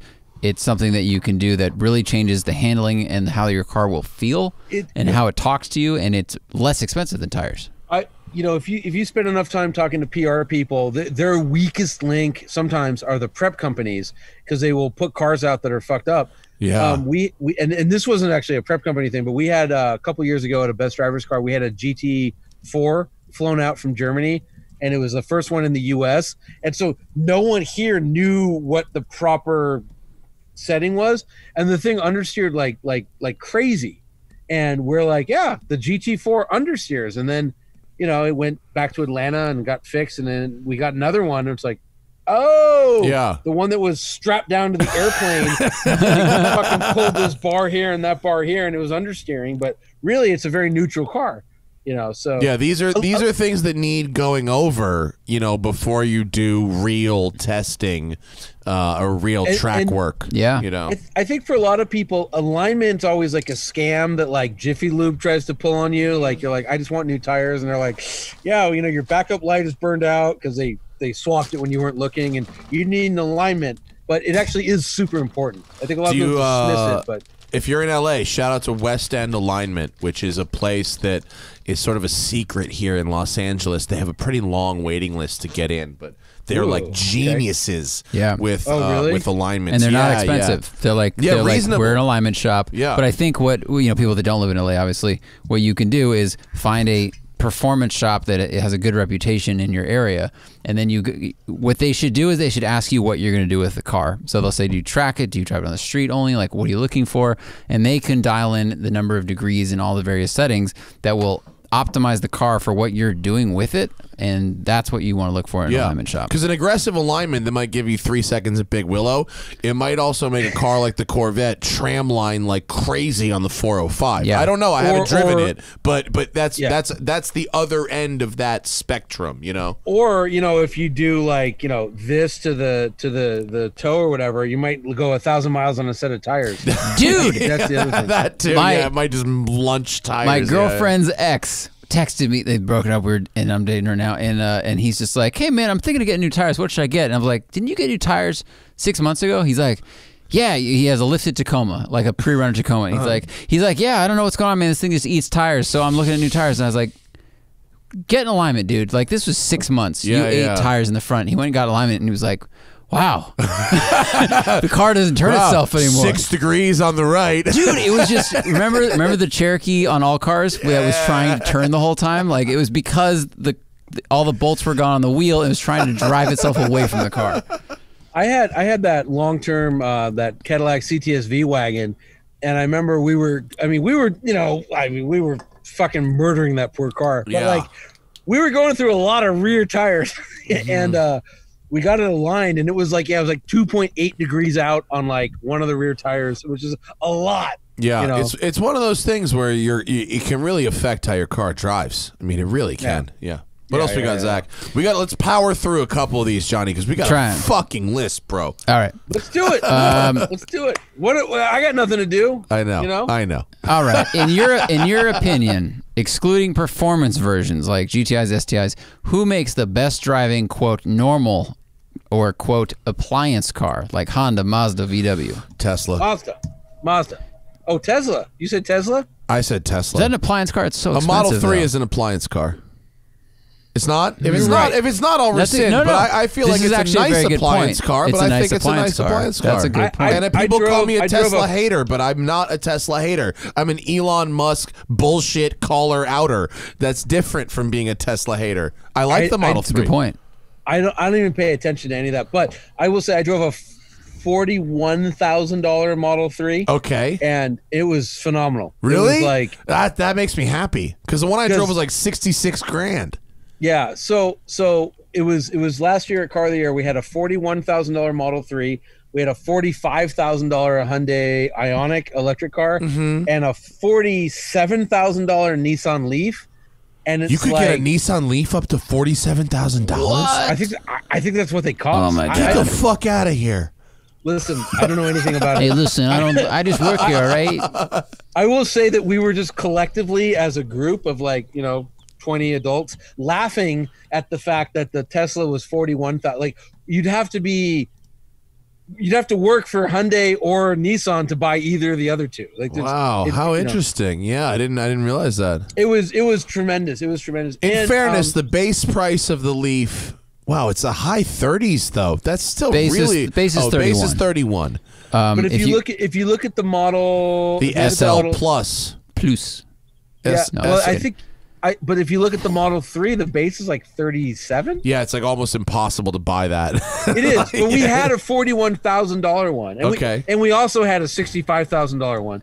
And the Model 3 isn't atrocious looking. I mean, this is No, but Oh, okay, yeah, the wait. But, Nissan so Leaf you is- had a base, and then you had a loaded up Model 3. We had a Performance Plus, whatever they call Did it. you and the $41,000 one was dope? Yeah, so it was almost as good. Yes, the Performance one did handle a little better, but not like drastically better. And it was like it was just, like you can get an Accord maybe close to 41. I don't know. It was just like, wow, you get a lot for the money. But I would say, to answer this question, Mazda goes out of their way because of Dave Coleman. They go out of their way to make all their cars pretty sporty. Whenever I travel, they I do. do my best to rent CX-5s.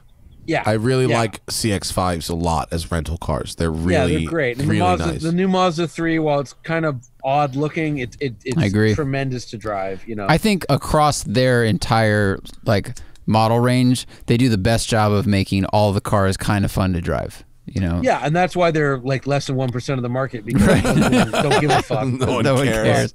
But Mazda does a great job. But I mean, like you could say Porsche does a great job. That's about it. Yeah, All right. that's cool. Maybe Honda. I don't know. No.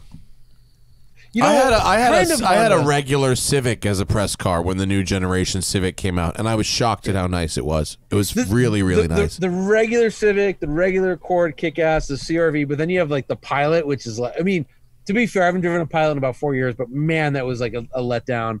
And then the HRV is, Yeah. but Honda used to be. It used to be you would say, Honda, Mazda, and then BMW and Porsche, and then like Honda and BMW sort of fell out of the picture. Yeah.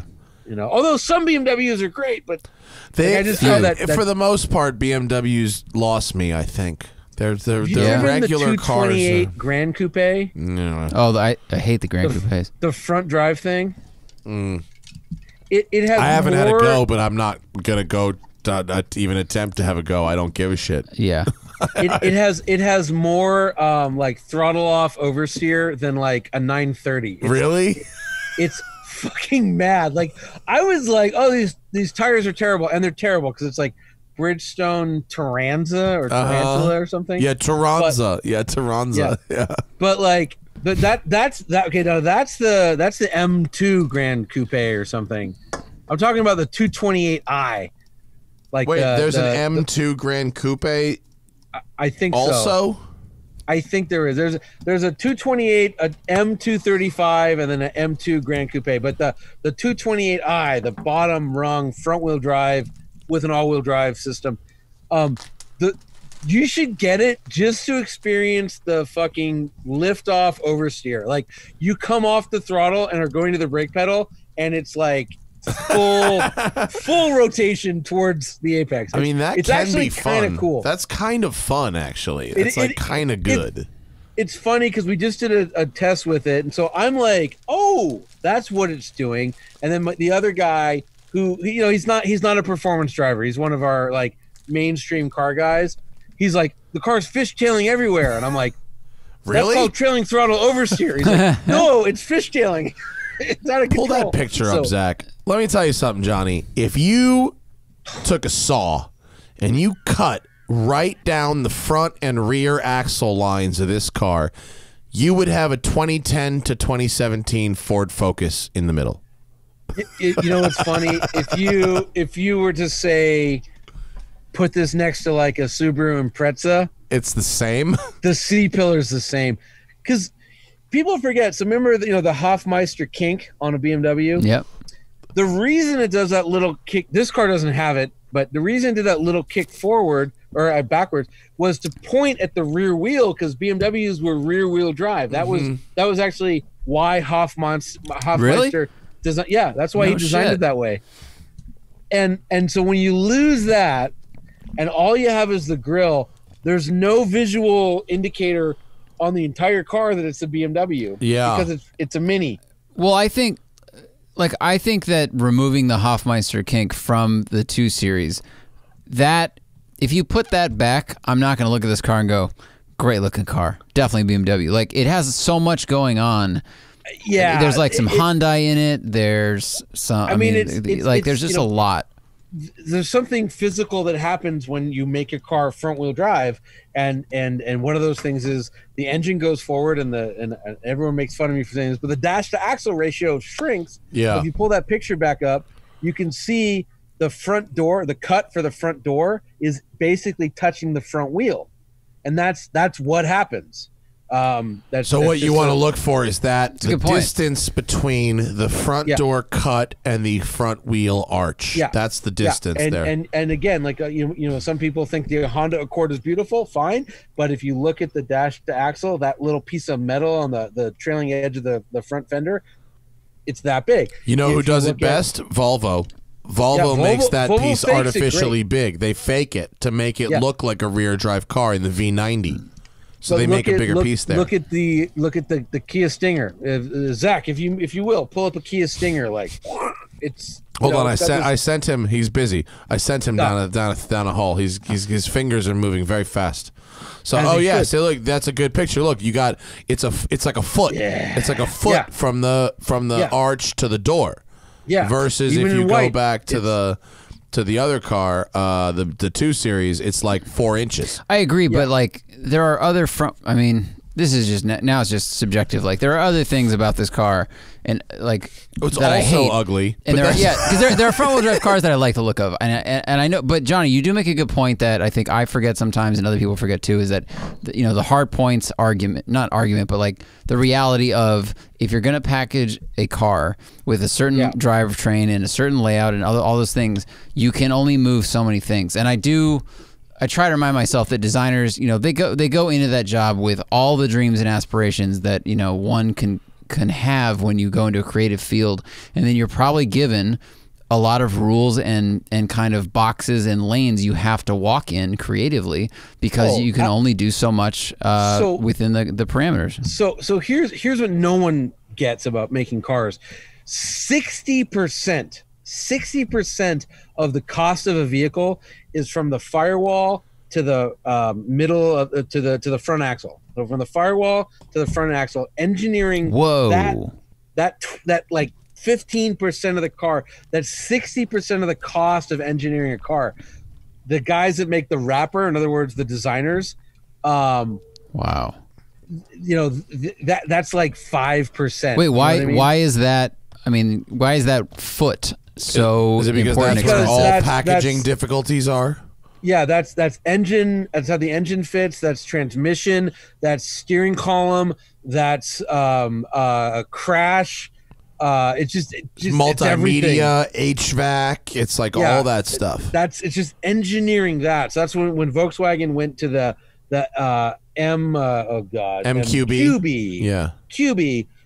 It's like every time they make a new car off MQB, and there's 50 cars off that platform, they save 60% because it's already engineered. Yeah. And that's why everyone's moving to that model. That's why Porsche Audi, Porsche designed it, but Audi, Porsche, Volkswagen, the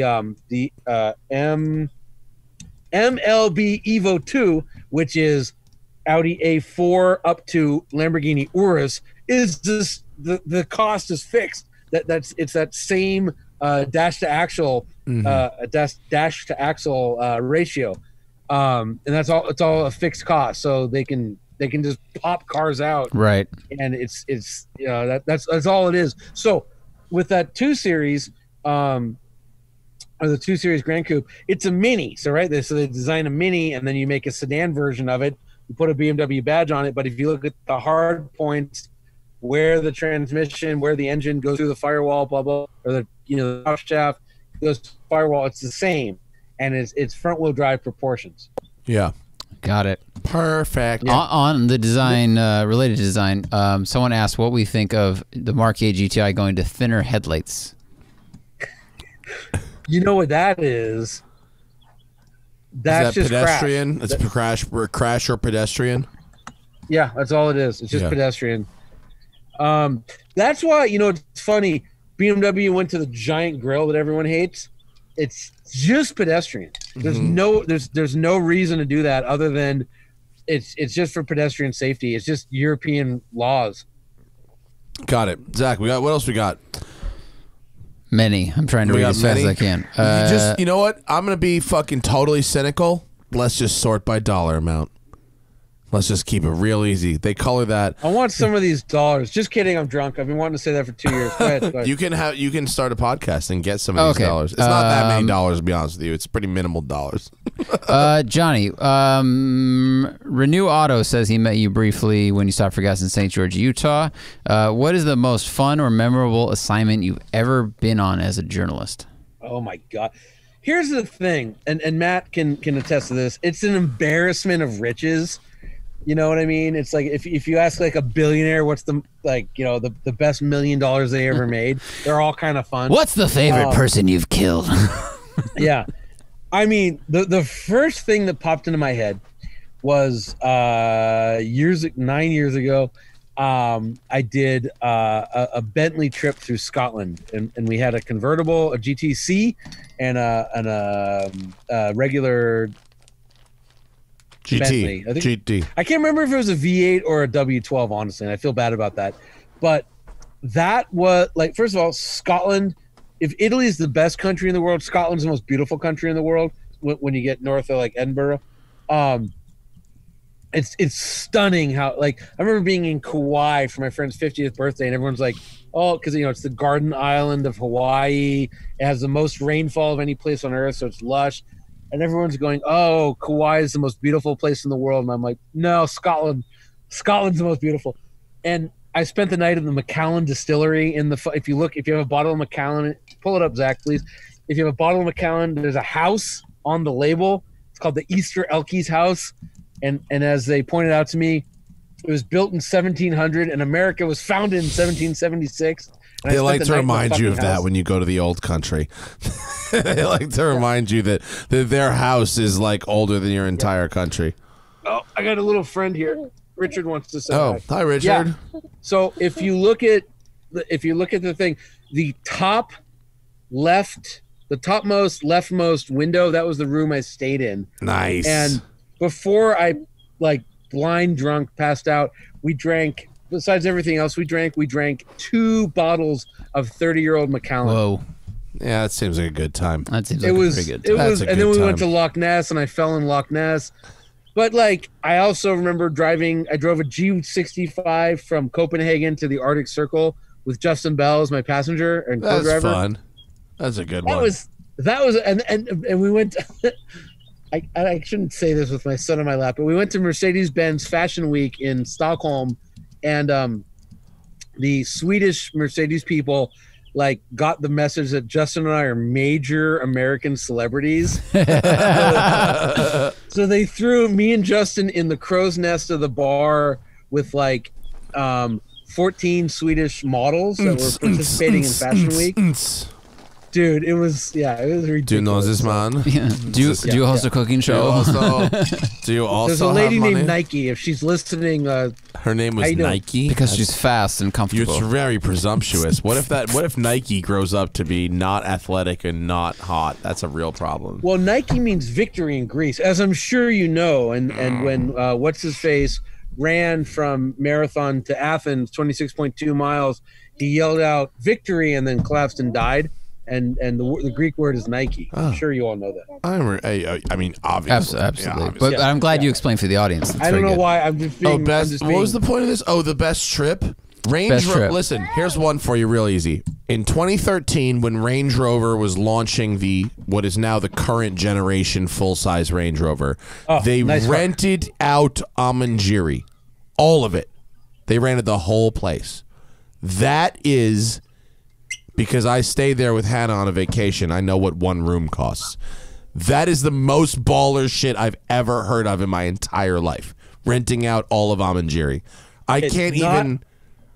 Amangiri. What? I was saying not the best press... A wonderful press trip. Not the best, but wonderful. For the launch of the 7th Gen Phantom .2. So there's a new Rolls-Royce Phantom. There was the one before that. This is Gen 8. The one before that was Gen 7. But the refresh was there's a place That's the near shot. Monaco. I can't remember the name of the hotel. Zach's but, got like- the picture up of Amanjiri, which Range Rover fucking rented out, and it's the most gangster shit that exists anywhere in the world. Well, But wait, this Monaco, might be outside Monaco? This might be slightly more gangster. So basically, when the palace overflowed in Monaco, Princess Grace would send people like John Lennon or Marlene Dietrich. She'd send them to this hotel, and they rented every room. And it was like my 3-year-old's making noise. It was just the craziest hotel I've ever been to. Like it was an atoll that stuck out into the Mediterranean. So you had like a 270-degree view of like there's Monaco, there's Nice. That's awesome. My kid is No, playing he's with my backing Lego up what you're tires. saying. You're like, this place is amazing. He's like, that's right. He's Well, he's about he's got one of my giant Lego tires. Just tell him to go tear a phone book in half or something. Yeah. All right, Zach, let's go lightning round for 5 minutes and Okay. end this show. Who should or will buy Aston Martin and why? Did you hear Aston Martin is valued at like 60 pence a share? No, is it really? I don't know what a pence is, but I bet that's like 85 cents a share. That's Yeah, it's not good. Is that actually true? I don't know that for sure. Yeah, I read it yesterday. It opened at like 26 British pounds and it's God. like 60 pence. Oh, did they take it public, or that just happened Yeah. because of coronavirus? They took it No, they public. took it public like Oh 2 shit! years ago. And yeah, they're in dire straits. Man, if they, I was gonna launch it. Like, if they put that on the U.S. stock exchange, people would just buy it like crazy. Because even though it's a terrible company, wonderful company, but their financials are always up and down. It wouldn't really They've matter. gone bankrupt 7 times That's in what the I'm last right. 105 Thank years. You're far more They're concise and due. eloquent than me. My when my dad was working for Ralph Lauren, Ralph wanted to buy Aston Martin before. Tell them now's the time. Like, I read, I think it was probably 2011 or 12. I read Aston Martin's business plan, which got delivered to my house in a leather-bound gilded book, like it was like a wedding album or something. It was very strange. Step 2, question mark. Step 3, profit. It had what is now the DBS in it as the business plan. Yeah, I mean, look, here's Aston's problem. You've driven lot. the DBS Superleggera. I have, yes. Okay, fucking brilliant. Like, I love that car to pieces.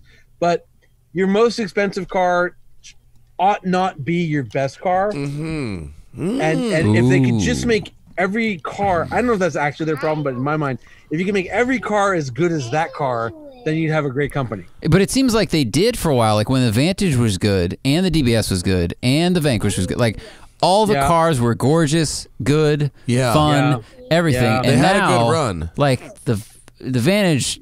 I mean, I don't know how you guys feel about it, but it hasn't grabbed people. Like it's very clear it hasn't grabbed people, and there's just the number of success stories they have in their showrooms just seems to have gone down.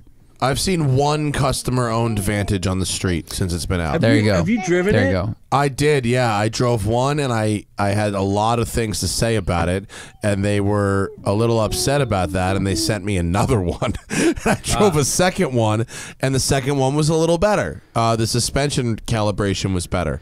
I think the handling, but like we were talking about before, the GTC exists, which I think is a prettier overall car. My biggest problem with it is to more pair power. that Mercedes engine with a ZF 8-speed instead of the dual clutch that Mercedes uses is a disservice to that engine. Probably intentional. I Yeah. mean, you know. But it's just one of those weird things where like that ZF 8-speed, like Audi uses that for the S8, right? That's the best automatic transmission tuning I've ever experienced. Like it's fucking nuts. But Aston doesn't know how to program it. Like BMW uses it for the new M5. Like terrific. And so they got it. What car did we just had that had it that was programmed? Oh, the fucking Levante. The Levante Trofeo. Oh yeah. Levante Trofeo had great ZF programming. It did. Really It did. was way quicker than the Vantage I drove. Yeah. Yeah. Yeah, I don't and know. so I remember, so a couple of, and again, I really like Aston Martin. Like, they're gorgeous. Like, before I was doing this professionally, if you said what's your favorite brand, I would say Aston Martin, because the cars were just so stunningly gorgeous and muscular. Like, like the double supercharged, like the two V600 superchargers. Vantage. This is a good idea.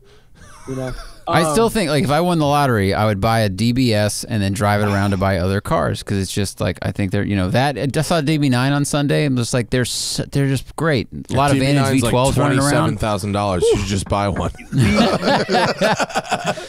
It was like we had the DBS Superleggera at Best Driver's Car last year, and like it wasn't the best driver's car, but if it's like, okay, you're done, take a car and go home. I take the DBS because like it's a 715 horsepower fucking leather wrapped rocket ship. But I love the last gen too, man. Like, who was that? That was that was Vanquish. No, but the Vanquish, and then the DBS. Vanquish became DBS when they put turbos on it.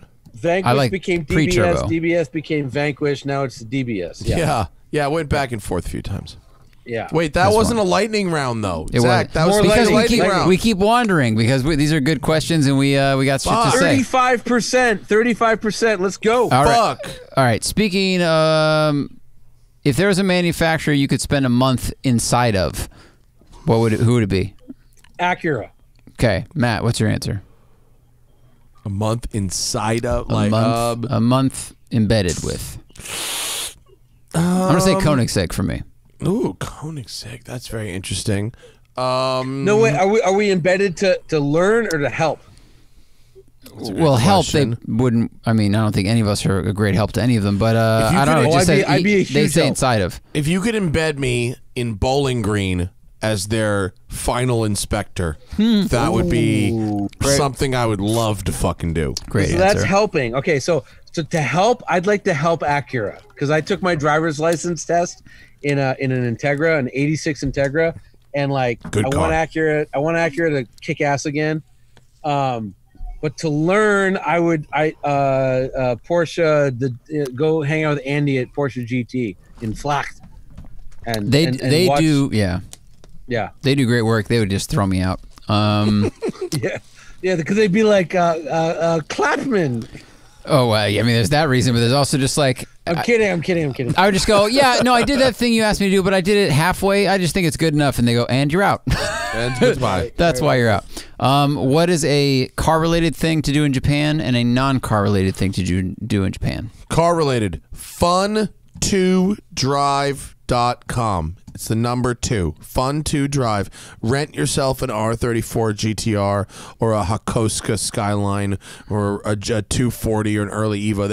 They have all the iconic Japanese sports cars from history. The last 30 years, they're out in the mountains on the Toge roads. You exit Tokyo and you go get one and you drive it. That's a car related thing. Yanni? Car related, I would go and find the baller hotels in the baller districts and look for the Yakuza license plates. Yes. So like if you see one, that's fucking Marlon Brando of Japan. Like the lower the number, it's like more Dubai? baller, yeah. Well, it's a little different though. It's like if you like 1 is super gangster, 2 is not gangster, 1 is gangster. 111 is Yakuza gangster, but if you can get a 1, like I saw a 1, and like if I would have taken a picture of a car, they would have beheaded me. But I saw a 675 LT with a 1 plate, and that was like gangster. The only real Yakuza I saw was in Japan was an actual 300 SL Gullwing with black tints, fully black tints. White walled wheels in front of a club that me and Thaddeus tried to get in at 4 o'clock in the morning, and they tried to sell us $80 sleeves to cover our arm tattoos to get in. They said we had to buy the sleeves to get in, and we left. But there was a 300 SL Gullwing, black tints, white walled wheels parked out front. That's gangster. Yeah, it was extremely. We saw they had it was a Toyota, what are they called? God, tip of my tongue, Art Fion's, it's killing me. The van, the 4-passenger like giant minivan. Oh yeah, like the space van. It's Art Fion. Oh my god, it's on the tip of my tongue. Anyways, it had a 1-1 plate, and it was that's like you're a gangster, but you have to go attend a meeting with the government minister to like figure out salt production for the next 12 months. And you're a gangster when you roll in a van, because you've gone through your phases of Mercedes and showy stuff, and now you're like, no, comfort is most important. The 4-passenger, so it's like, a minivan in America seats 8. The same minivan in Japan can be configured to seat 4, and it has a 60-inch flat screen with like it's like one of them shits you see in the DuPont registry, the conversion vans where they private jet the interior. Kevin Hart rolls in. Shit. Yeah, he doesn't fly. It's called the Alphard. Yeah. Alphard, that's correct. Alphard. Okay, lightning round. Alphard with 1-1 plates. And a Wrangle. Quick answer. Daily driver: 2014 S Class or 2014 M5. S Class. S Class M5. Yeah. S Class. Yeah. How big would the disappointment be of a 5.4 2010 Raptor over the 6.2? Substantial.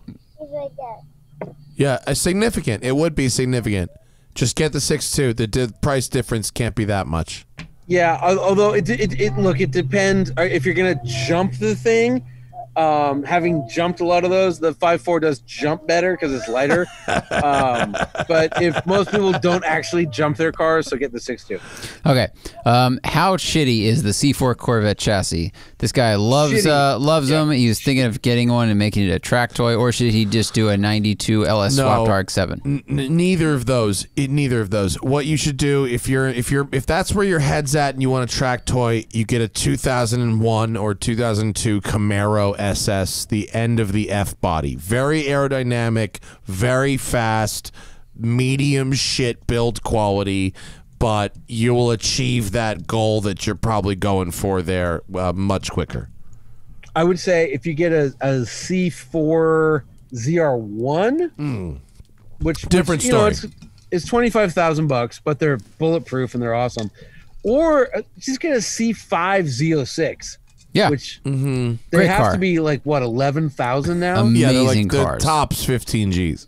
Yeah, amazing. And it's 400 horsepower and they're killer. Yeah, you smoke fools. Slicks, brakes, coilovers, you smoke fools.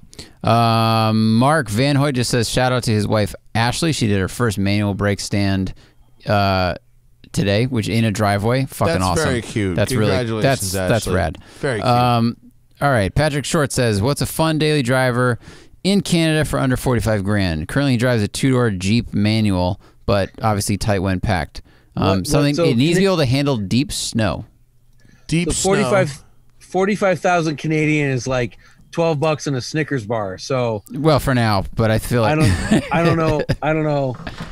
Deep snow. Nothing handles deep snow. All road with winter tires.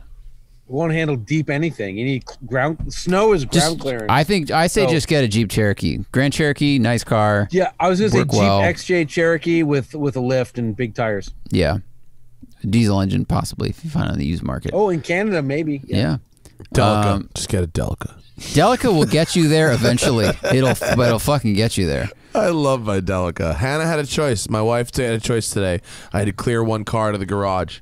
And I said, you can for the next 6 days, you can drive the Delica or you can drive the F-Type. And she went Delica. Nice. It's friendlier. She's gangster. I get it. Yeah. It's friendly. It's small. What's the best bottle of booze for under $30? $30? Under 30. There's Tito's. Not. I mean, yeah, you're getting a small bottle. Oh, you can get some websites, maybe let's say K&L Liquors, K&L Wine, actually. I think you can get Elijah Craig for $29.95.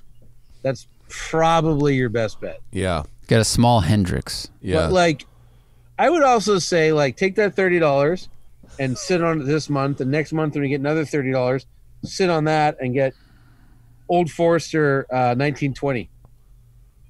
There you go. Yeah. Zachary, anything else?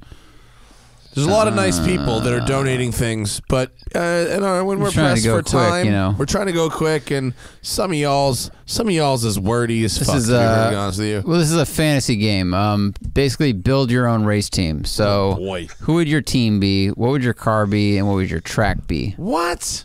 Nürburgring, 720S, and me, Matt, and like two guys that can really drive well. Perfect answer. Yeah. My race team would be 24 Hours of Daytona, Will Turner managing, Bill Auberlin driving, me taking a stint, but fundamentally retiring to lollipops eventually. Yeah. Which is it'd be me and Scott Dixon.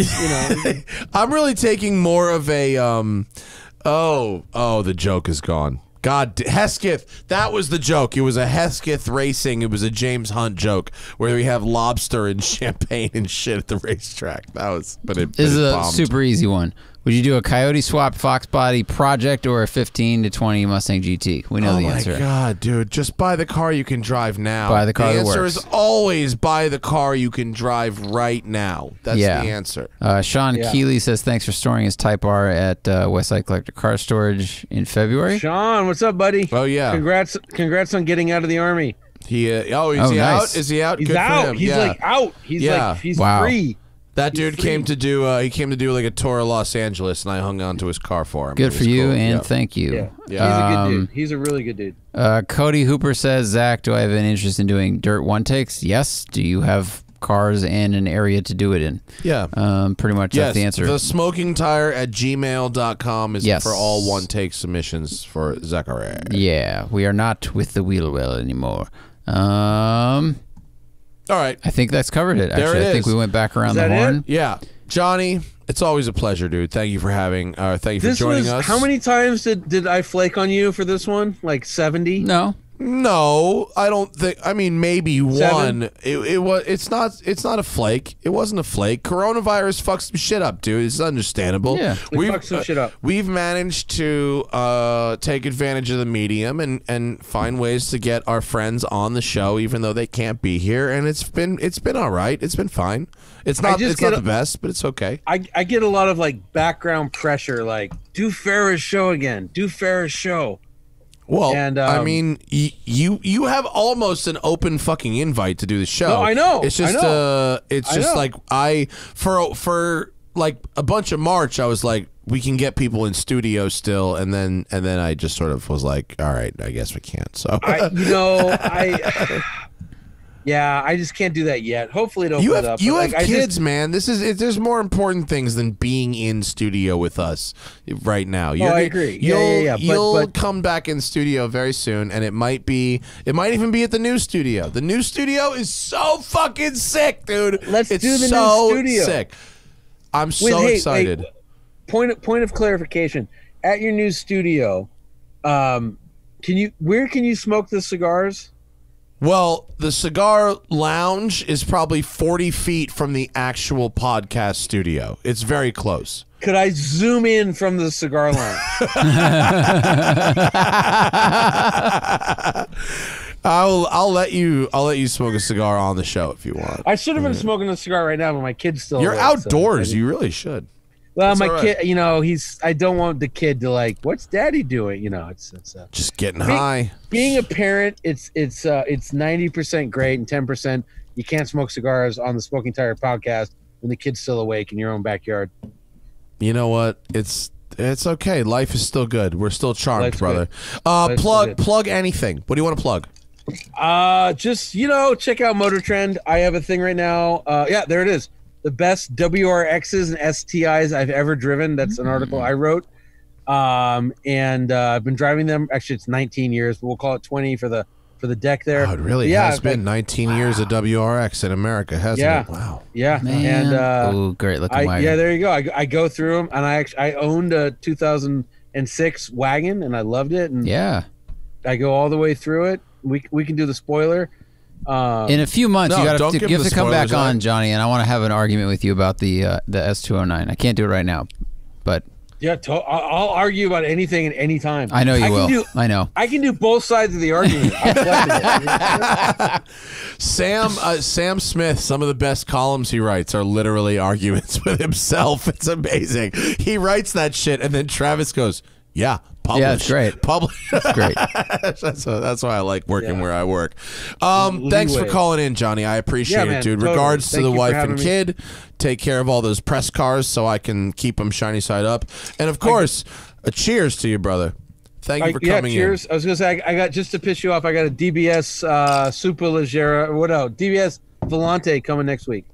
After the turbo cab's done. That's going to be good. I'm going to get that turbo cab. You know it. Well, to piss Johnny off, we don't have kids. To piss Johnny off, I'm going to go home and not listen to crying. Do whatever you want. But before Take pictures of my cats. coronavirus, I would be like, oh, you guys are like, you're missing out. Now I'm like, you don't have kids? This is awesome.